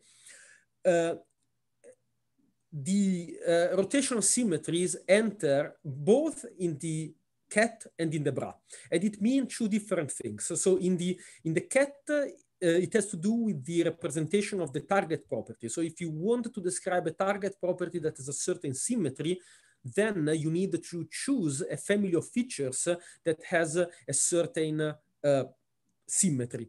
And in this sense, it's very useful not to use Cartesian tensors, but to map them, and this is something that is very well known, map it onto irreducible spherical tensor representations. And then you can ask yourself, what is the most compact possible way to represent features with a certain set of rotational properties? And this has to do with the indices on the left side.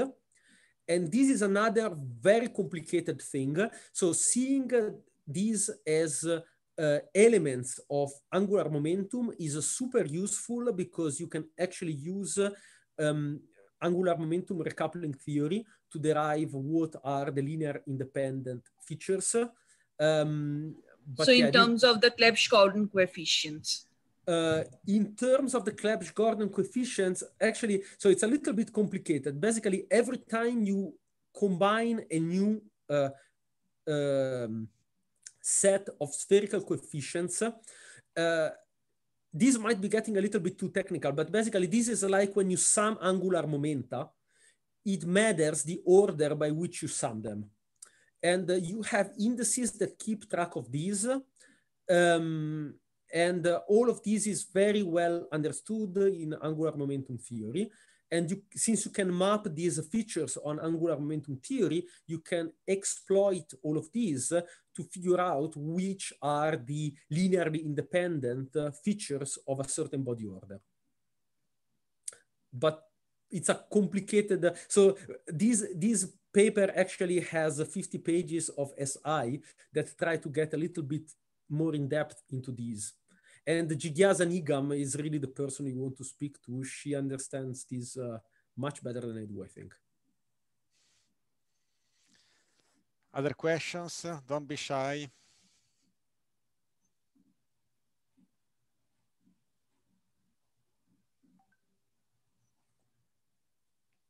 Come on. Maybe I will ask one in the meanwhile. So when do you foresee that these techniques it will be possible to apply to these techniques to small biomolecules in water? So personally, I think that one big hurdle towards doing these for something like solvated systems is going to be the long range part. These far people have happily lived without long range interactions. And I think that Bing-Ching is going to show later how you can actually get away and get very accurate results without long range. I think that most of these successes are connected with the fact of working with bulk systems. When you start, when you start having something like a surface, I think it will be very, very hard to get away with without a proper description of long-range terms. Now, Tristan Béraud and collaborators, I mean, okay, let's go in order of history. So Artrit Nongnuch and Jörg Beller have done perhaps the most simple thing that you could think of, which is learn point charges and then use an electrostatic model based on point charges. I think that the fact that this hasn't been used much after, even though they have done these, I would say almost 10 years ago, says something about the fact that perhaps it doesn't necessarily work so well. I mean, when we tried to baseline with an electrostatic model, it didn't actually work so well. Then Tristan Béraud has done something which is more in the direction of doing a multipole model, where you learn the multipoles and build an electrostatic model with multipoles. I think that in general, on a sort of philosophical level, the issue is that what's the point of doing machine learning if in the end you go back to doing models that people have been doing for 40 years? And my answer to that is that I think it's very useful to have a machine learning framework that reduces to these limiting models in some sense. For instance, most of the stuff that we are playing around with right now reduces to time-tested functional forms when you build a linear regression model.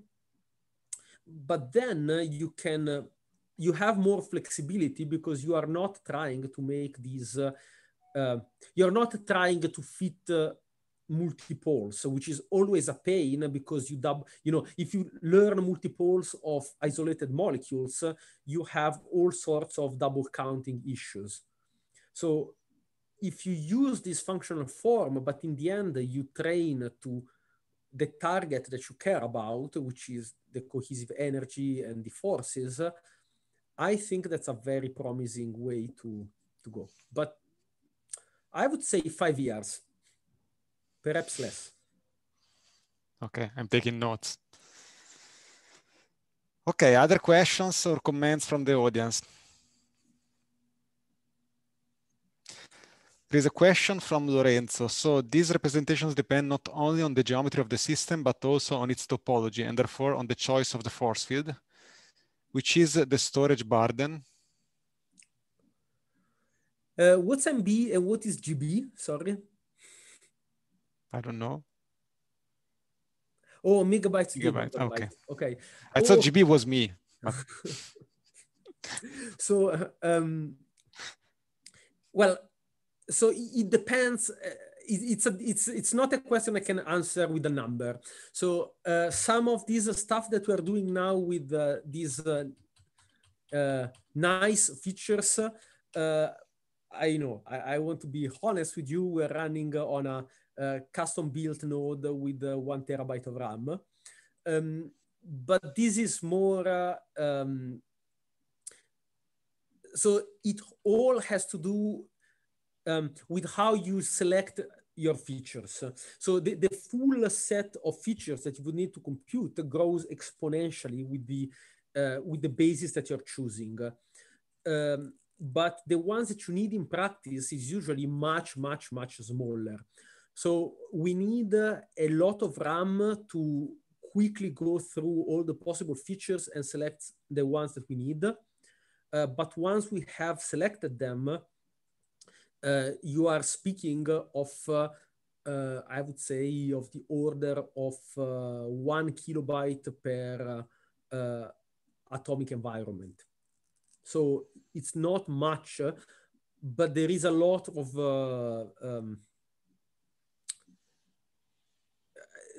there is a lot in between an implementation that works for demonstrative purposes and an implementation that you can actually deploy without a special hardware and without knowing exactly what you're doing.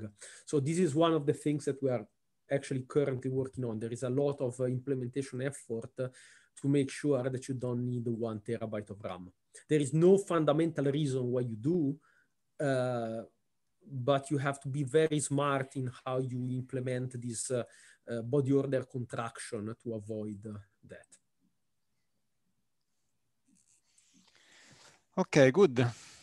So I don't see any more question in the chat. So we still have a couple of minutes. If anyone has a question, don't be shy. If nobody has questions, I have fantastic 5 slides about alchemical learning, which is kind of cool. Do you want to? I don't know. We are supposed to have a break now, so. But anyway, I mean, this is just to say that there is a lot more that you can play with. And for instance, you can play about how you represent different chemical species and how you, for instance, cross the periodic table. So you can try, if you have a system with many, I focus mostly on the problem of describing geometries. But if you are doing material science and so you want to work with the entire periodic table, you have another dimension of complexity, which is the chemical complexity. And there is a lot of very fun stuff that you can do on that front. Okay, just that. Okay, great.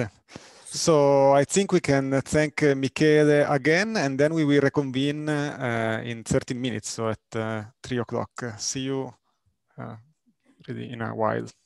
See you. Thank you.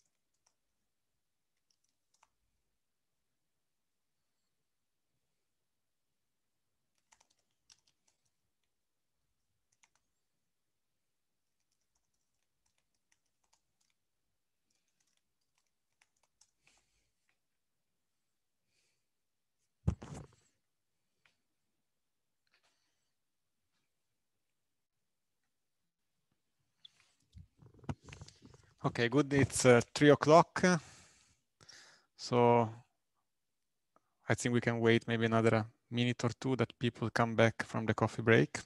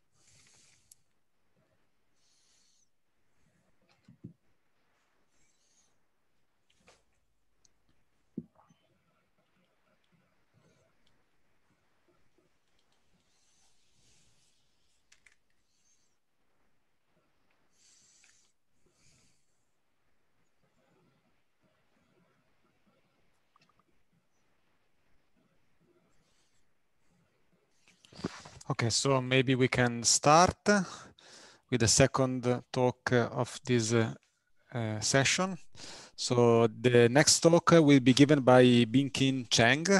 So Binqing made her undergraduate studies at the University of Hong Kong, and then she moved to the group of Michele Ceriotti for her PhD. That she completed a couple of years ago, and now she has a junior research fellowship at the Trinity College in the University of Cambridge. So apparently she will answer to my question to Michelino about using these methods in solvated molecules, and indeed the title of her talk is Modeling Water with the Help of Machine Learning. Thanks, Giovanni, and I thank all the organizers for putting this together. I too missed the coffee in Trieste very much. So before I start my talk, I just want to thank this very long list of collaborators, especially like Michelino, my PhD advisor, and in particular, Alex Reinhardt, whom I have collaborated a lot over the past 2 years. So, modeling water with the help of machine learning. So before I begin into the sort of the glorious details about the system of water, which Ali has talked extensively in his wonderful talk yesterday, I want to look at the big picture and ask the question like, what are we trying to achieve? And what is the biggest question that we are trying to answer here? And actually, one of the greatest scientists of all time, Paul Dirac, whom of course invented the Dirac notation that has found many use in various fields as well, gave the answer to this question almost a century ago.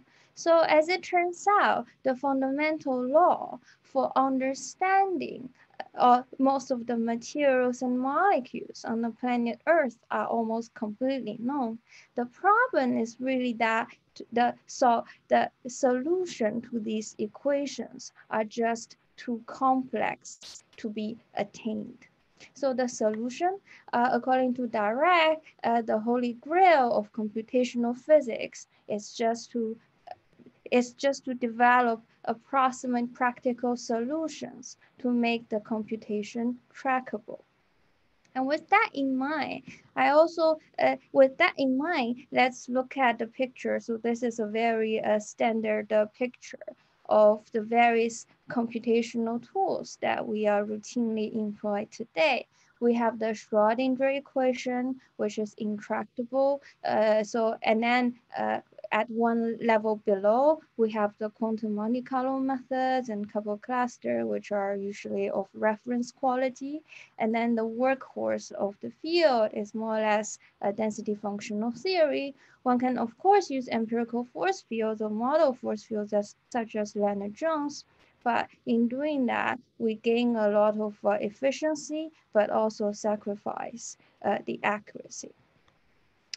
And to make matters worse, when we do simulations, we're not just interested in one system at a given snapshot. We want to do extensive statistical sampling. And the reason we want to do that is because for any given system, a microstate is sort of a frozen snapshot of the state of that system, like where the atoms are, what are the velocity, and that's not enough to describe the thermodynamic state.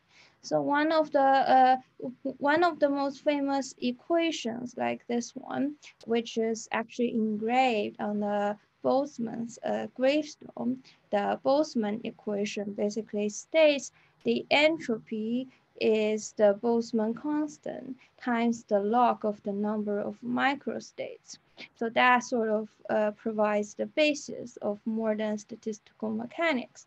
And of course, what people don't always say is that this particular equation, which is on Boltzmann's grave, is actually wrong, because indeed, when we account for the microstates and when we consider entropy, it's not just the sort of the number of microstates that matters, but we also need to apply the Boltzmann weighting, which is the exponential of minus the enthalpy of the system and divided by KB. We have to do such weighting to compute this relative entropy. And there's really this entropic part that makes the task of sampling and make the task of doing thermodynamics so difficult in atomistic simulations if you are aiming for ab initio accuracy. So with that in mind, and let's go into the specific system, the system of water. So although it's a seemingly very mundane, very simple system, there are many, many mysteries about water. So for example, we know water is densest at 4 degrees Celsius. Ice floats on water, which is quite unusual because usually solids are usually a little bit denser than the liquids. It has quite high melting point, very intricate nuclear quantum effects that comes from the fact like we have a lot of hydrogen atoms which are very light, so they can behave very much like waves rather than the classical particles. And another mystery is like we know like the ambient pressure ice have two different polymorphs, the hexagonal form and the cubic form. Now we know in nature the hexagonal form is more stable, but there hasn't been any sort of accurate and satisfactory explanation why this is the case. So and with that in mind, in this talk, like within the 30 minutes, we will talk about how does machine learning potential help us solve these problems with the big picture in mind, like the challenges in doing ab initio thermodynamics. And then I want to talk a little bit about locality. Like Michele has talked very extensively about this notion of locality, or actually the lack of locality in many systems. So I'll explore the external locality a little bit more, but more from a sort of a practitioner, from an empirical point of view. And we talk about like several applications that has relationship to this locality. Okay, so so the starting point is that the key machinery that makes this initial thermodynamics possible is the use of the machine learning potential. So when we're using density functional theory, which is the workhorse of sort of initial calculation these days, because it actually consumes 1/6 of all the supercomputing power worldwide. It can handle a system size of hundreds of atoms on a time scale picoseconds. And but the worst part is like it usually has a cubic scaling that is not ideal. And the machine learning potential nicely overcome these limitations, and particularly on the system size, it also has a very nice linear scaling thanks to the locality, which we will discuss a little bit later as well.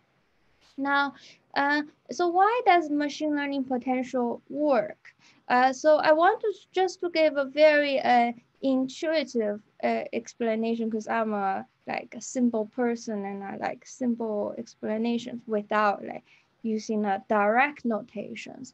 So the reason how I rationalize why this work is to think in terms of atomic environments. So if I ask you the question, like we have these two systems here, and what do you observe? And you will tell me on the left, we have a amorphous system, a liquid-like system, and on the right, we have a solid system. And the reason why you think this is a solid-like system on the right is because all the atomic environments on this right configurations are very similar. And indeed, if you look very closely, you can even find very similar local environments in liquid configurations as well. And moreover, you probably also find certain local environments in the liquid that resembles the solid. I'll also delve into this point a little bit later. And what this means is that similar atomic environments are encountered in your simulations over and over again. And that's what makes ab initio molecular dynamics sort of a bad idea, because you will encounter these atomic environments over and over again. But every time you see each environment, you have to turn on the engine, you have to turn on the quantum chemistry engine, you have to solve the quantum mechanical equations over and over again. And this is a little bit of the waste. So the idea that the core idea of machine learning potential is that we sort of like built a memory of all the sort of relevant atomic environments that we are going to encounter. And we also make this assumption, which is the locality assumption. We assume the energy and forces of each environment, it has this nearsightedness. It only depends on that small environment of a finite cutoff. And with that, we have a very simple workflow for building a machine learning potential. It's basically a two-step process. Step one, we collect a bunch of relevant environments, and then we can do some interpolation between them so that we get a smooth potential energy surface, right? So this is a very simplistic view, but of course there are many algorithms to do this, but in the end, the performance are quite comparable in my experience. So so go back to water. So what we did is that we first select a good density functional that was benchmarked from AIMD simulations, as well as against reference data. And then we collect bulk water. These are all liquid water configurations. Like each snapshot has 64 water molecules, and we have about like 1,000 plus configurations. 1,000 comes from like quenches of classical water, and then the rest come from path integral molecular dynamics simulations. And then I just show you this is sort of the standard 45-degree line that all people do machine learning shows. We fit the energy and the forces for these configurations. And then we use the machine learning potential to do some predictions. So the first thing we did is to predict the density isobar of the ice and liquid water. So, first of all, the dashed lines here are the classical water. So classical ice and classical liquid water. And when I say classical, it means like the hydrogen and oxygen are treated like point particles. So we don't consider nuclear quantum effects on them. And then the solid line is like when we switch on the nuclear quantum effects. And it's quite interesting because the nuclear quantum effects actually makes water a little bit denser. Now we also compare with experiments. So the stars here are from experimental data.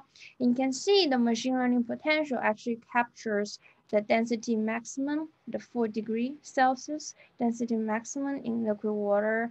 And then we are more or less sort of a few percent within experimental error.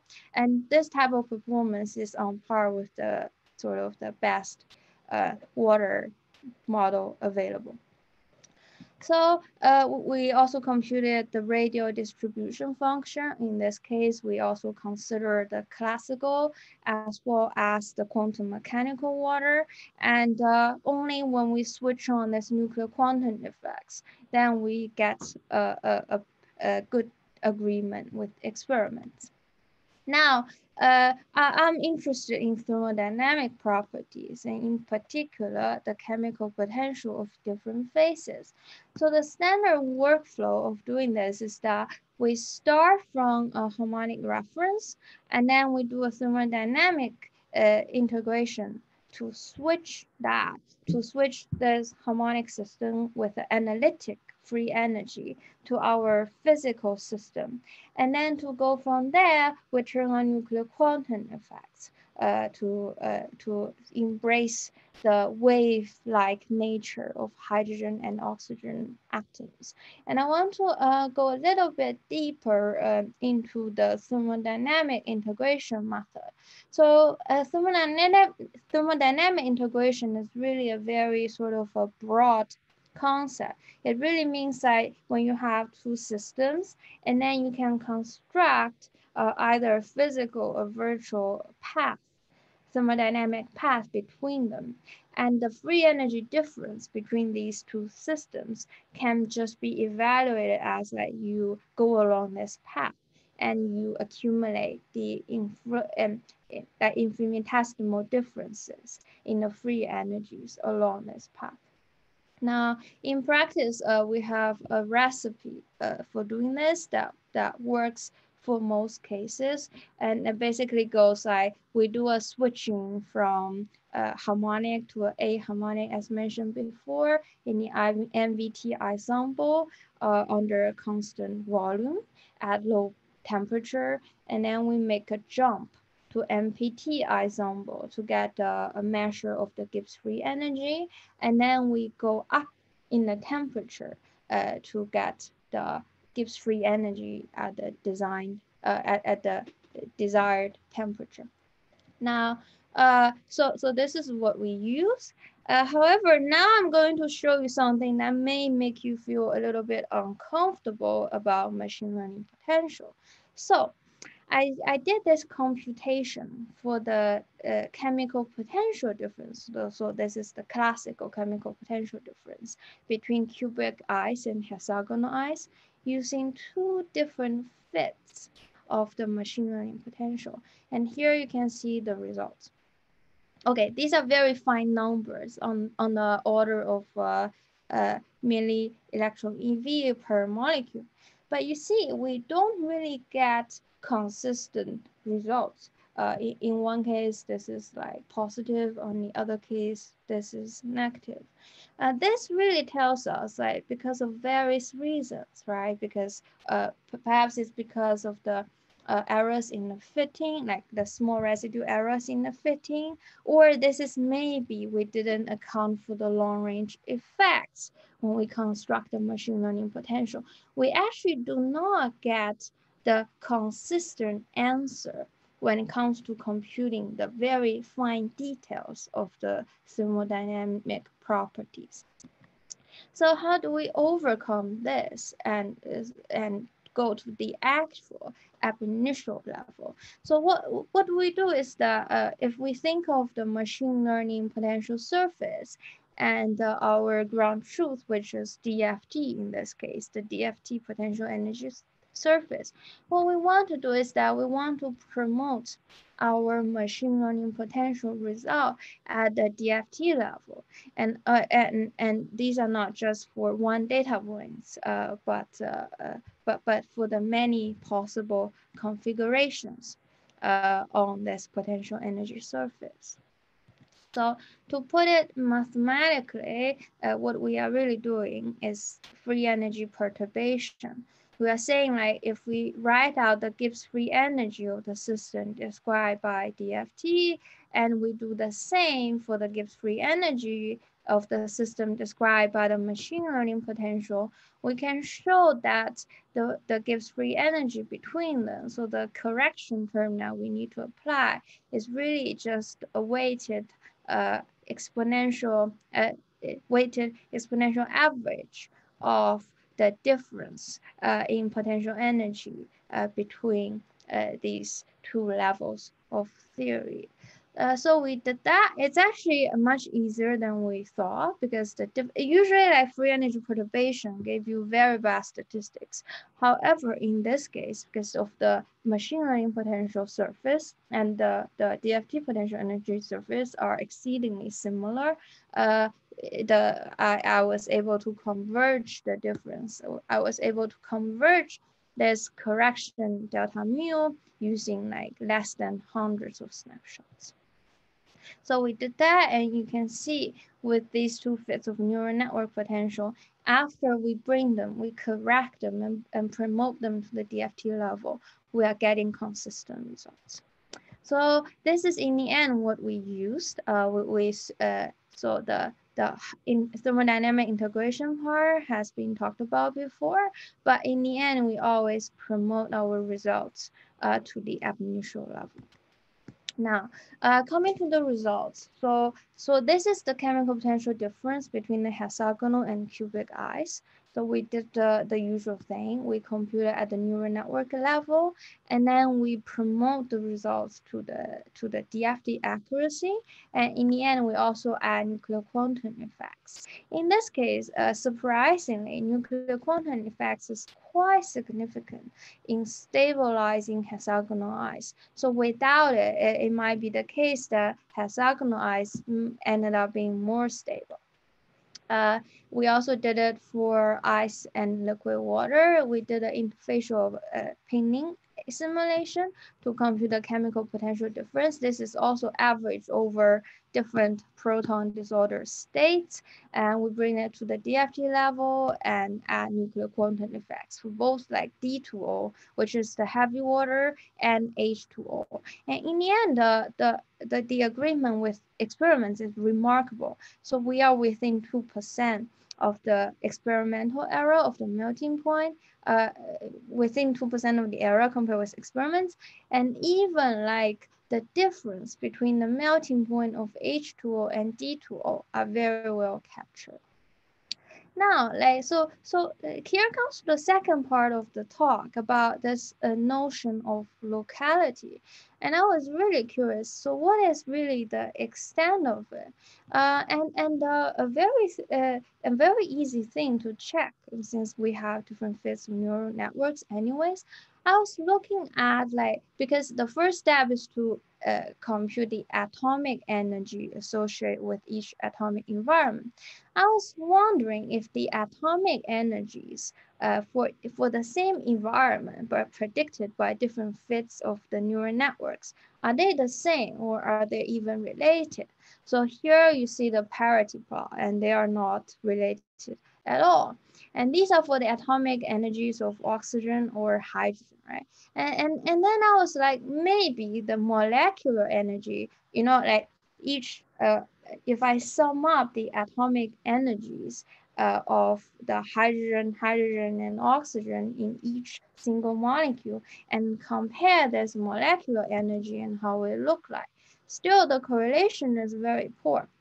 Now, this is not a problem per se, but at the time I was exceedingly interested in computing the heat conductivity from the liquid. This is like partially expired by the fantastic work of Stefano Baroni in SISSA about heat conductivity, this very nice notion of gauge invariance and so on. So the traditional way of computing the heat conductivity is from the Green-Kubo relation, which basically says that you do an integral of the autocorrelation function of the heat flux. Now, what's the problem here?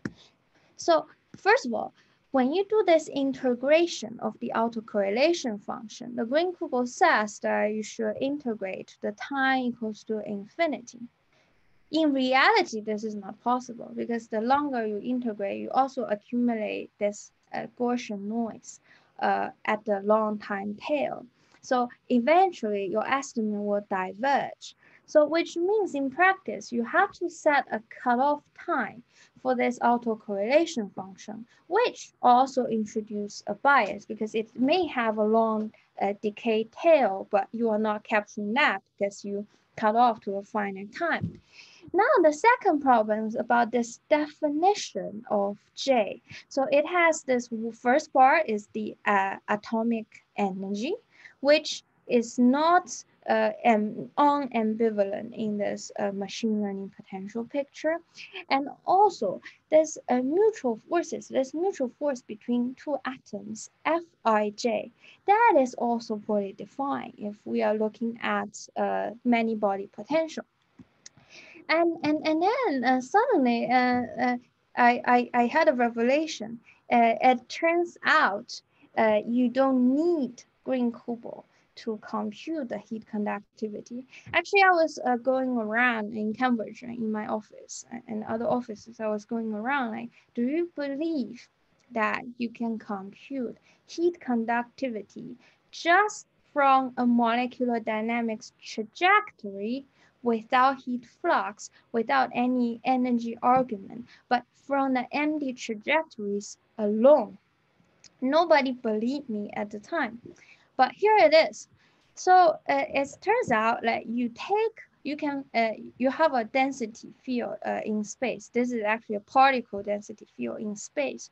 You can take a Fourier expansion of this density field in space. Now you are getting a density amplitude of this density field on each wave vector k, right? Now, if you look at, this row of k actually fulfills the hydrodynamic equation, and if we look at the autocorrelation function of this row of k, they have two modes. So one mode, the first mode is related, is the heat mode, is related to the heat conductivity, and the second mode is because of the propagation of the sound. So so basically what that means is like if you solve the hydrodynamic equation for rho, it has two poles. It has two poles at zero on the imagined axis that is related to the heat dissipation, and another one on the that is related to the speed of the sound and the sound attenuation. So I'll skip the detailed mathematical derivation, but in the end, this is what we see. So I plot out, we first did a benchmark on the Lennard-Jones system, because for the Lennard-Jones system, there's a pairwise potential and you can use a Green-Kubo without any problem. And so this is the autocorrelation function for the density wave.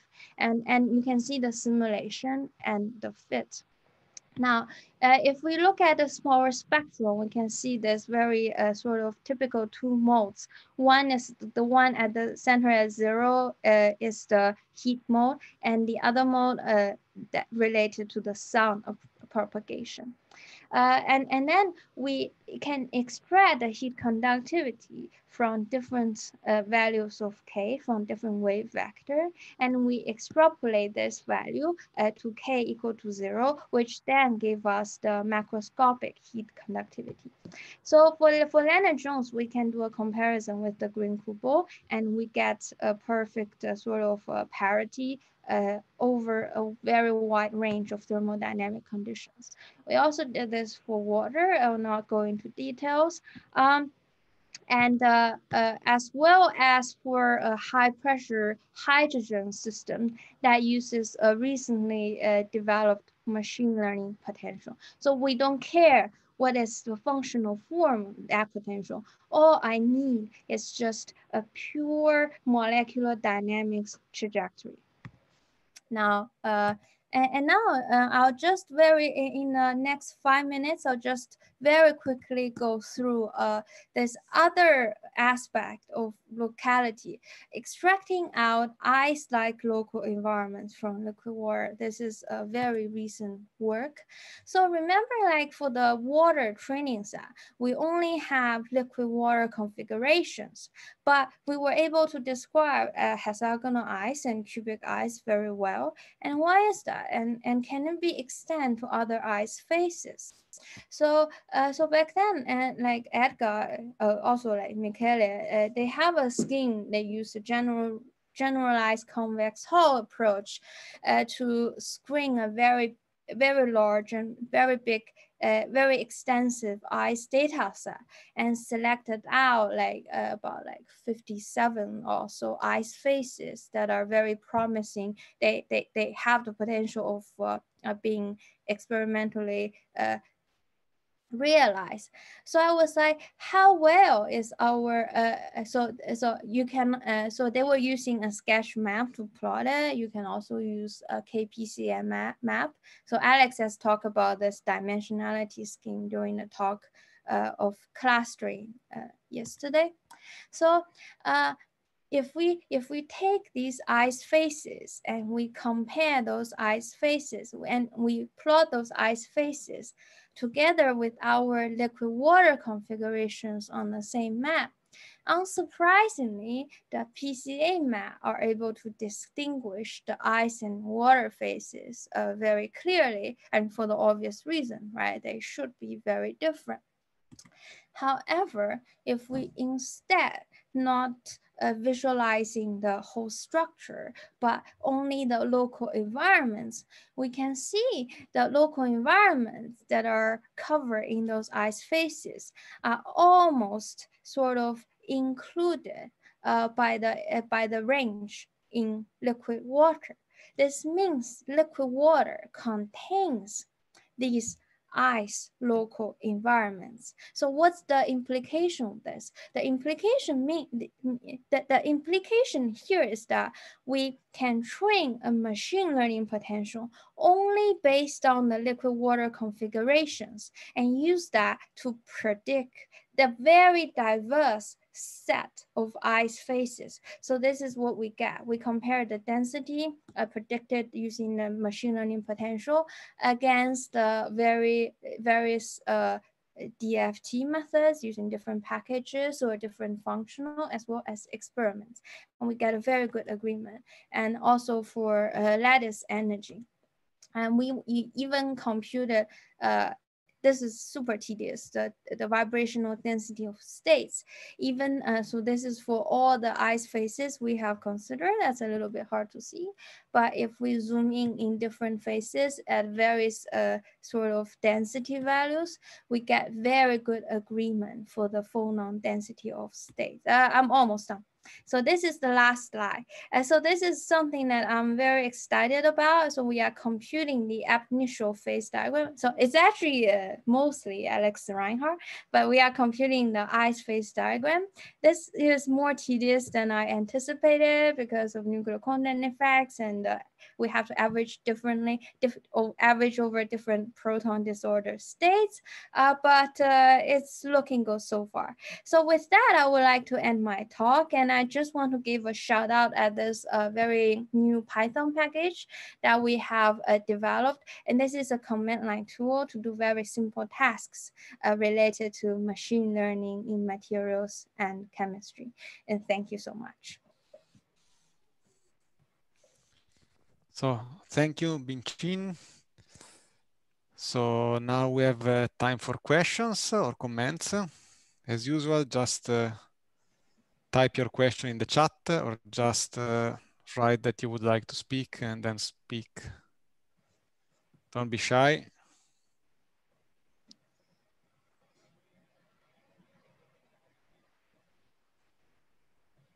Okay, there's a question from Srabani. What about water near an interface like that of a protein? I think it's likely not to work because of the reason Michael mentioned, right? The long range effects is gonna be more important because in water, the long range effect is obviously important. It's a sort of a polarized molecule. And the reason we were able to sort of safely ignore it or just simply correct for it is because in bulk water, it kind of like cancels out somehow. But when you have an interface, I don't think that would be true anymore. So I will be very cautious about it. Maybe I have a question related to this. So what about the difference in long-range interactions in water and ice? So when we compute the ice phase diagram, we actually did this free energy perturbation correction. So there I will say, yes, we do consider the long-range effects. And surprisingly, it's not even that large.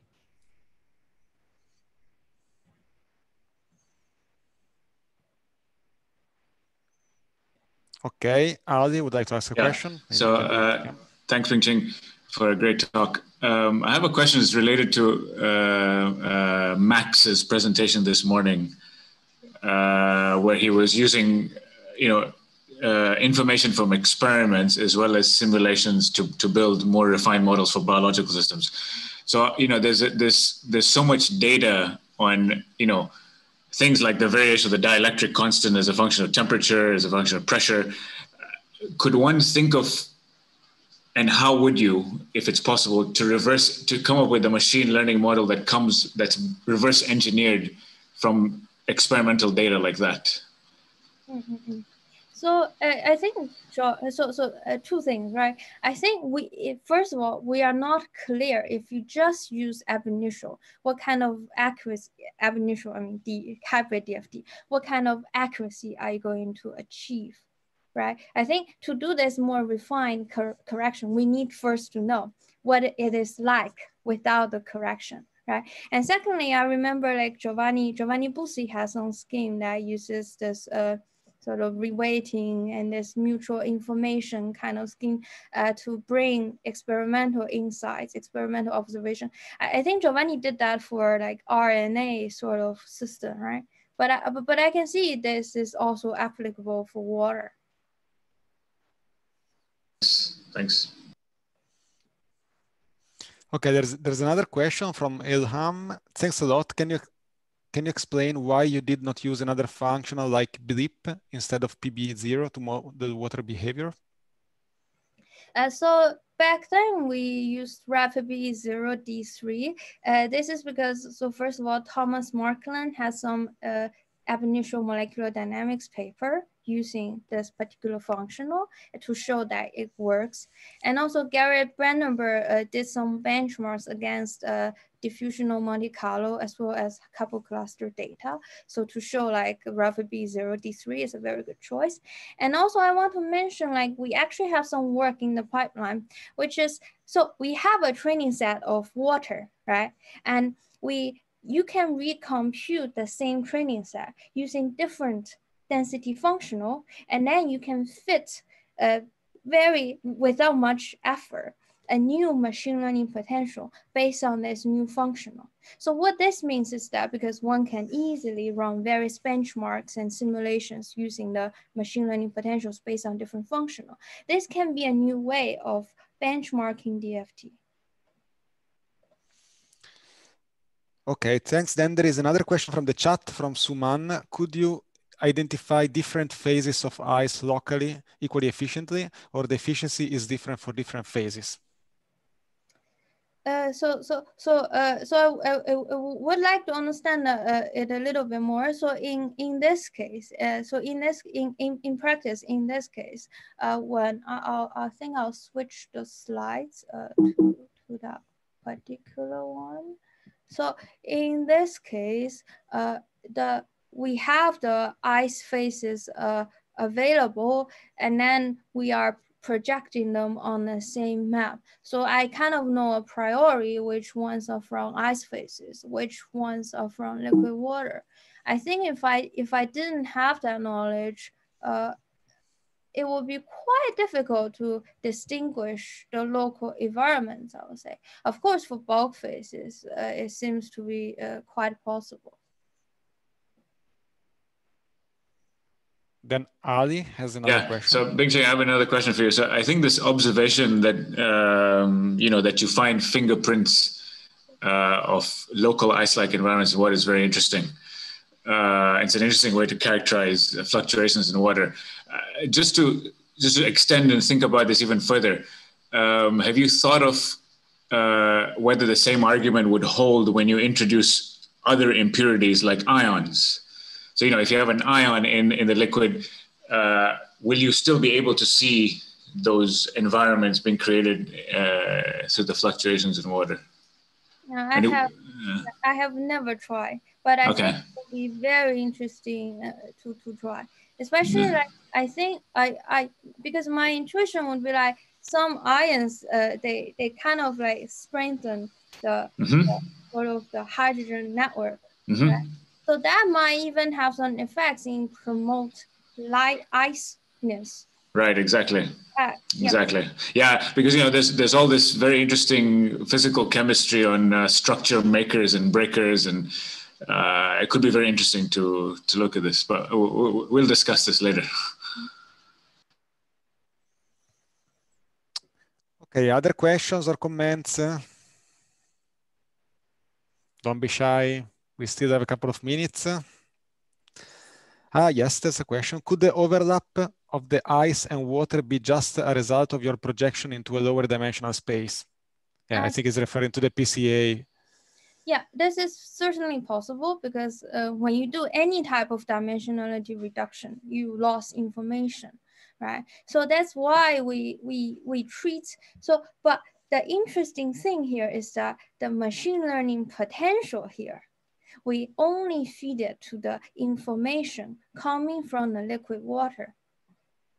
And then it predicts the property of ice phases. So I see that as a stronger argument about this like sort of this coverage of the ice-like environments. But I see this PCA map as a sort of more visual way of demonstrating like what's going on, what I'm trying to say. But I view this machine learning potential, the success of the machine learning potential here as a much stronger proof. And also, by the way, a related point is like, so stored rice, I think, actually, I learned this after I did this work, actually in the 70s or 80s, I would say. So they were looking at this like oxygen angle, there's oxygen, the angle and that stuff. So their conclusion is like the angles, if you do the probability distribution of angles and bonds in liquid, that covers ice. So that's sort of like, and of course that doesn't capture all the information of the very rich local environments as well. So there's another question also related to functionals. So Marcelo would like to know if the generated potential is sensitive to the different functionals, or is it, or is not, or it doesn't change too much? Right. So we are doing some work on this, and I think for now I can say like mostly on how different functional changes the behavioral phase diagram. doesn't seem to have a major effect, but then we are already operating at the hybrid functional sort of run. So maybe that's why. I imagine if we just do a PBE, that may have a major effect.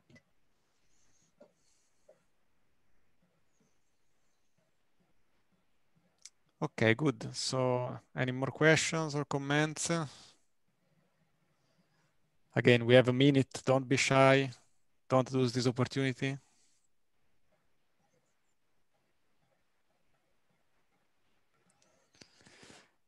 Okay, so if there are no more questions, maybe we can close the session here. So thanks to everyone, to all the speakers and to all the participants. I'm very happy as an organizer that there are so many interesting questions.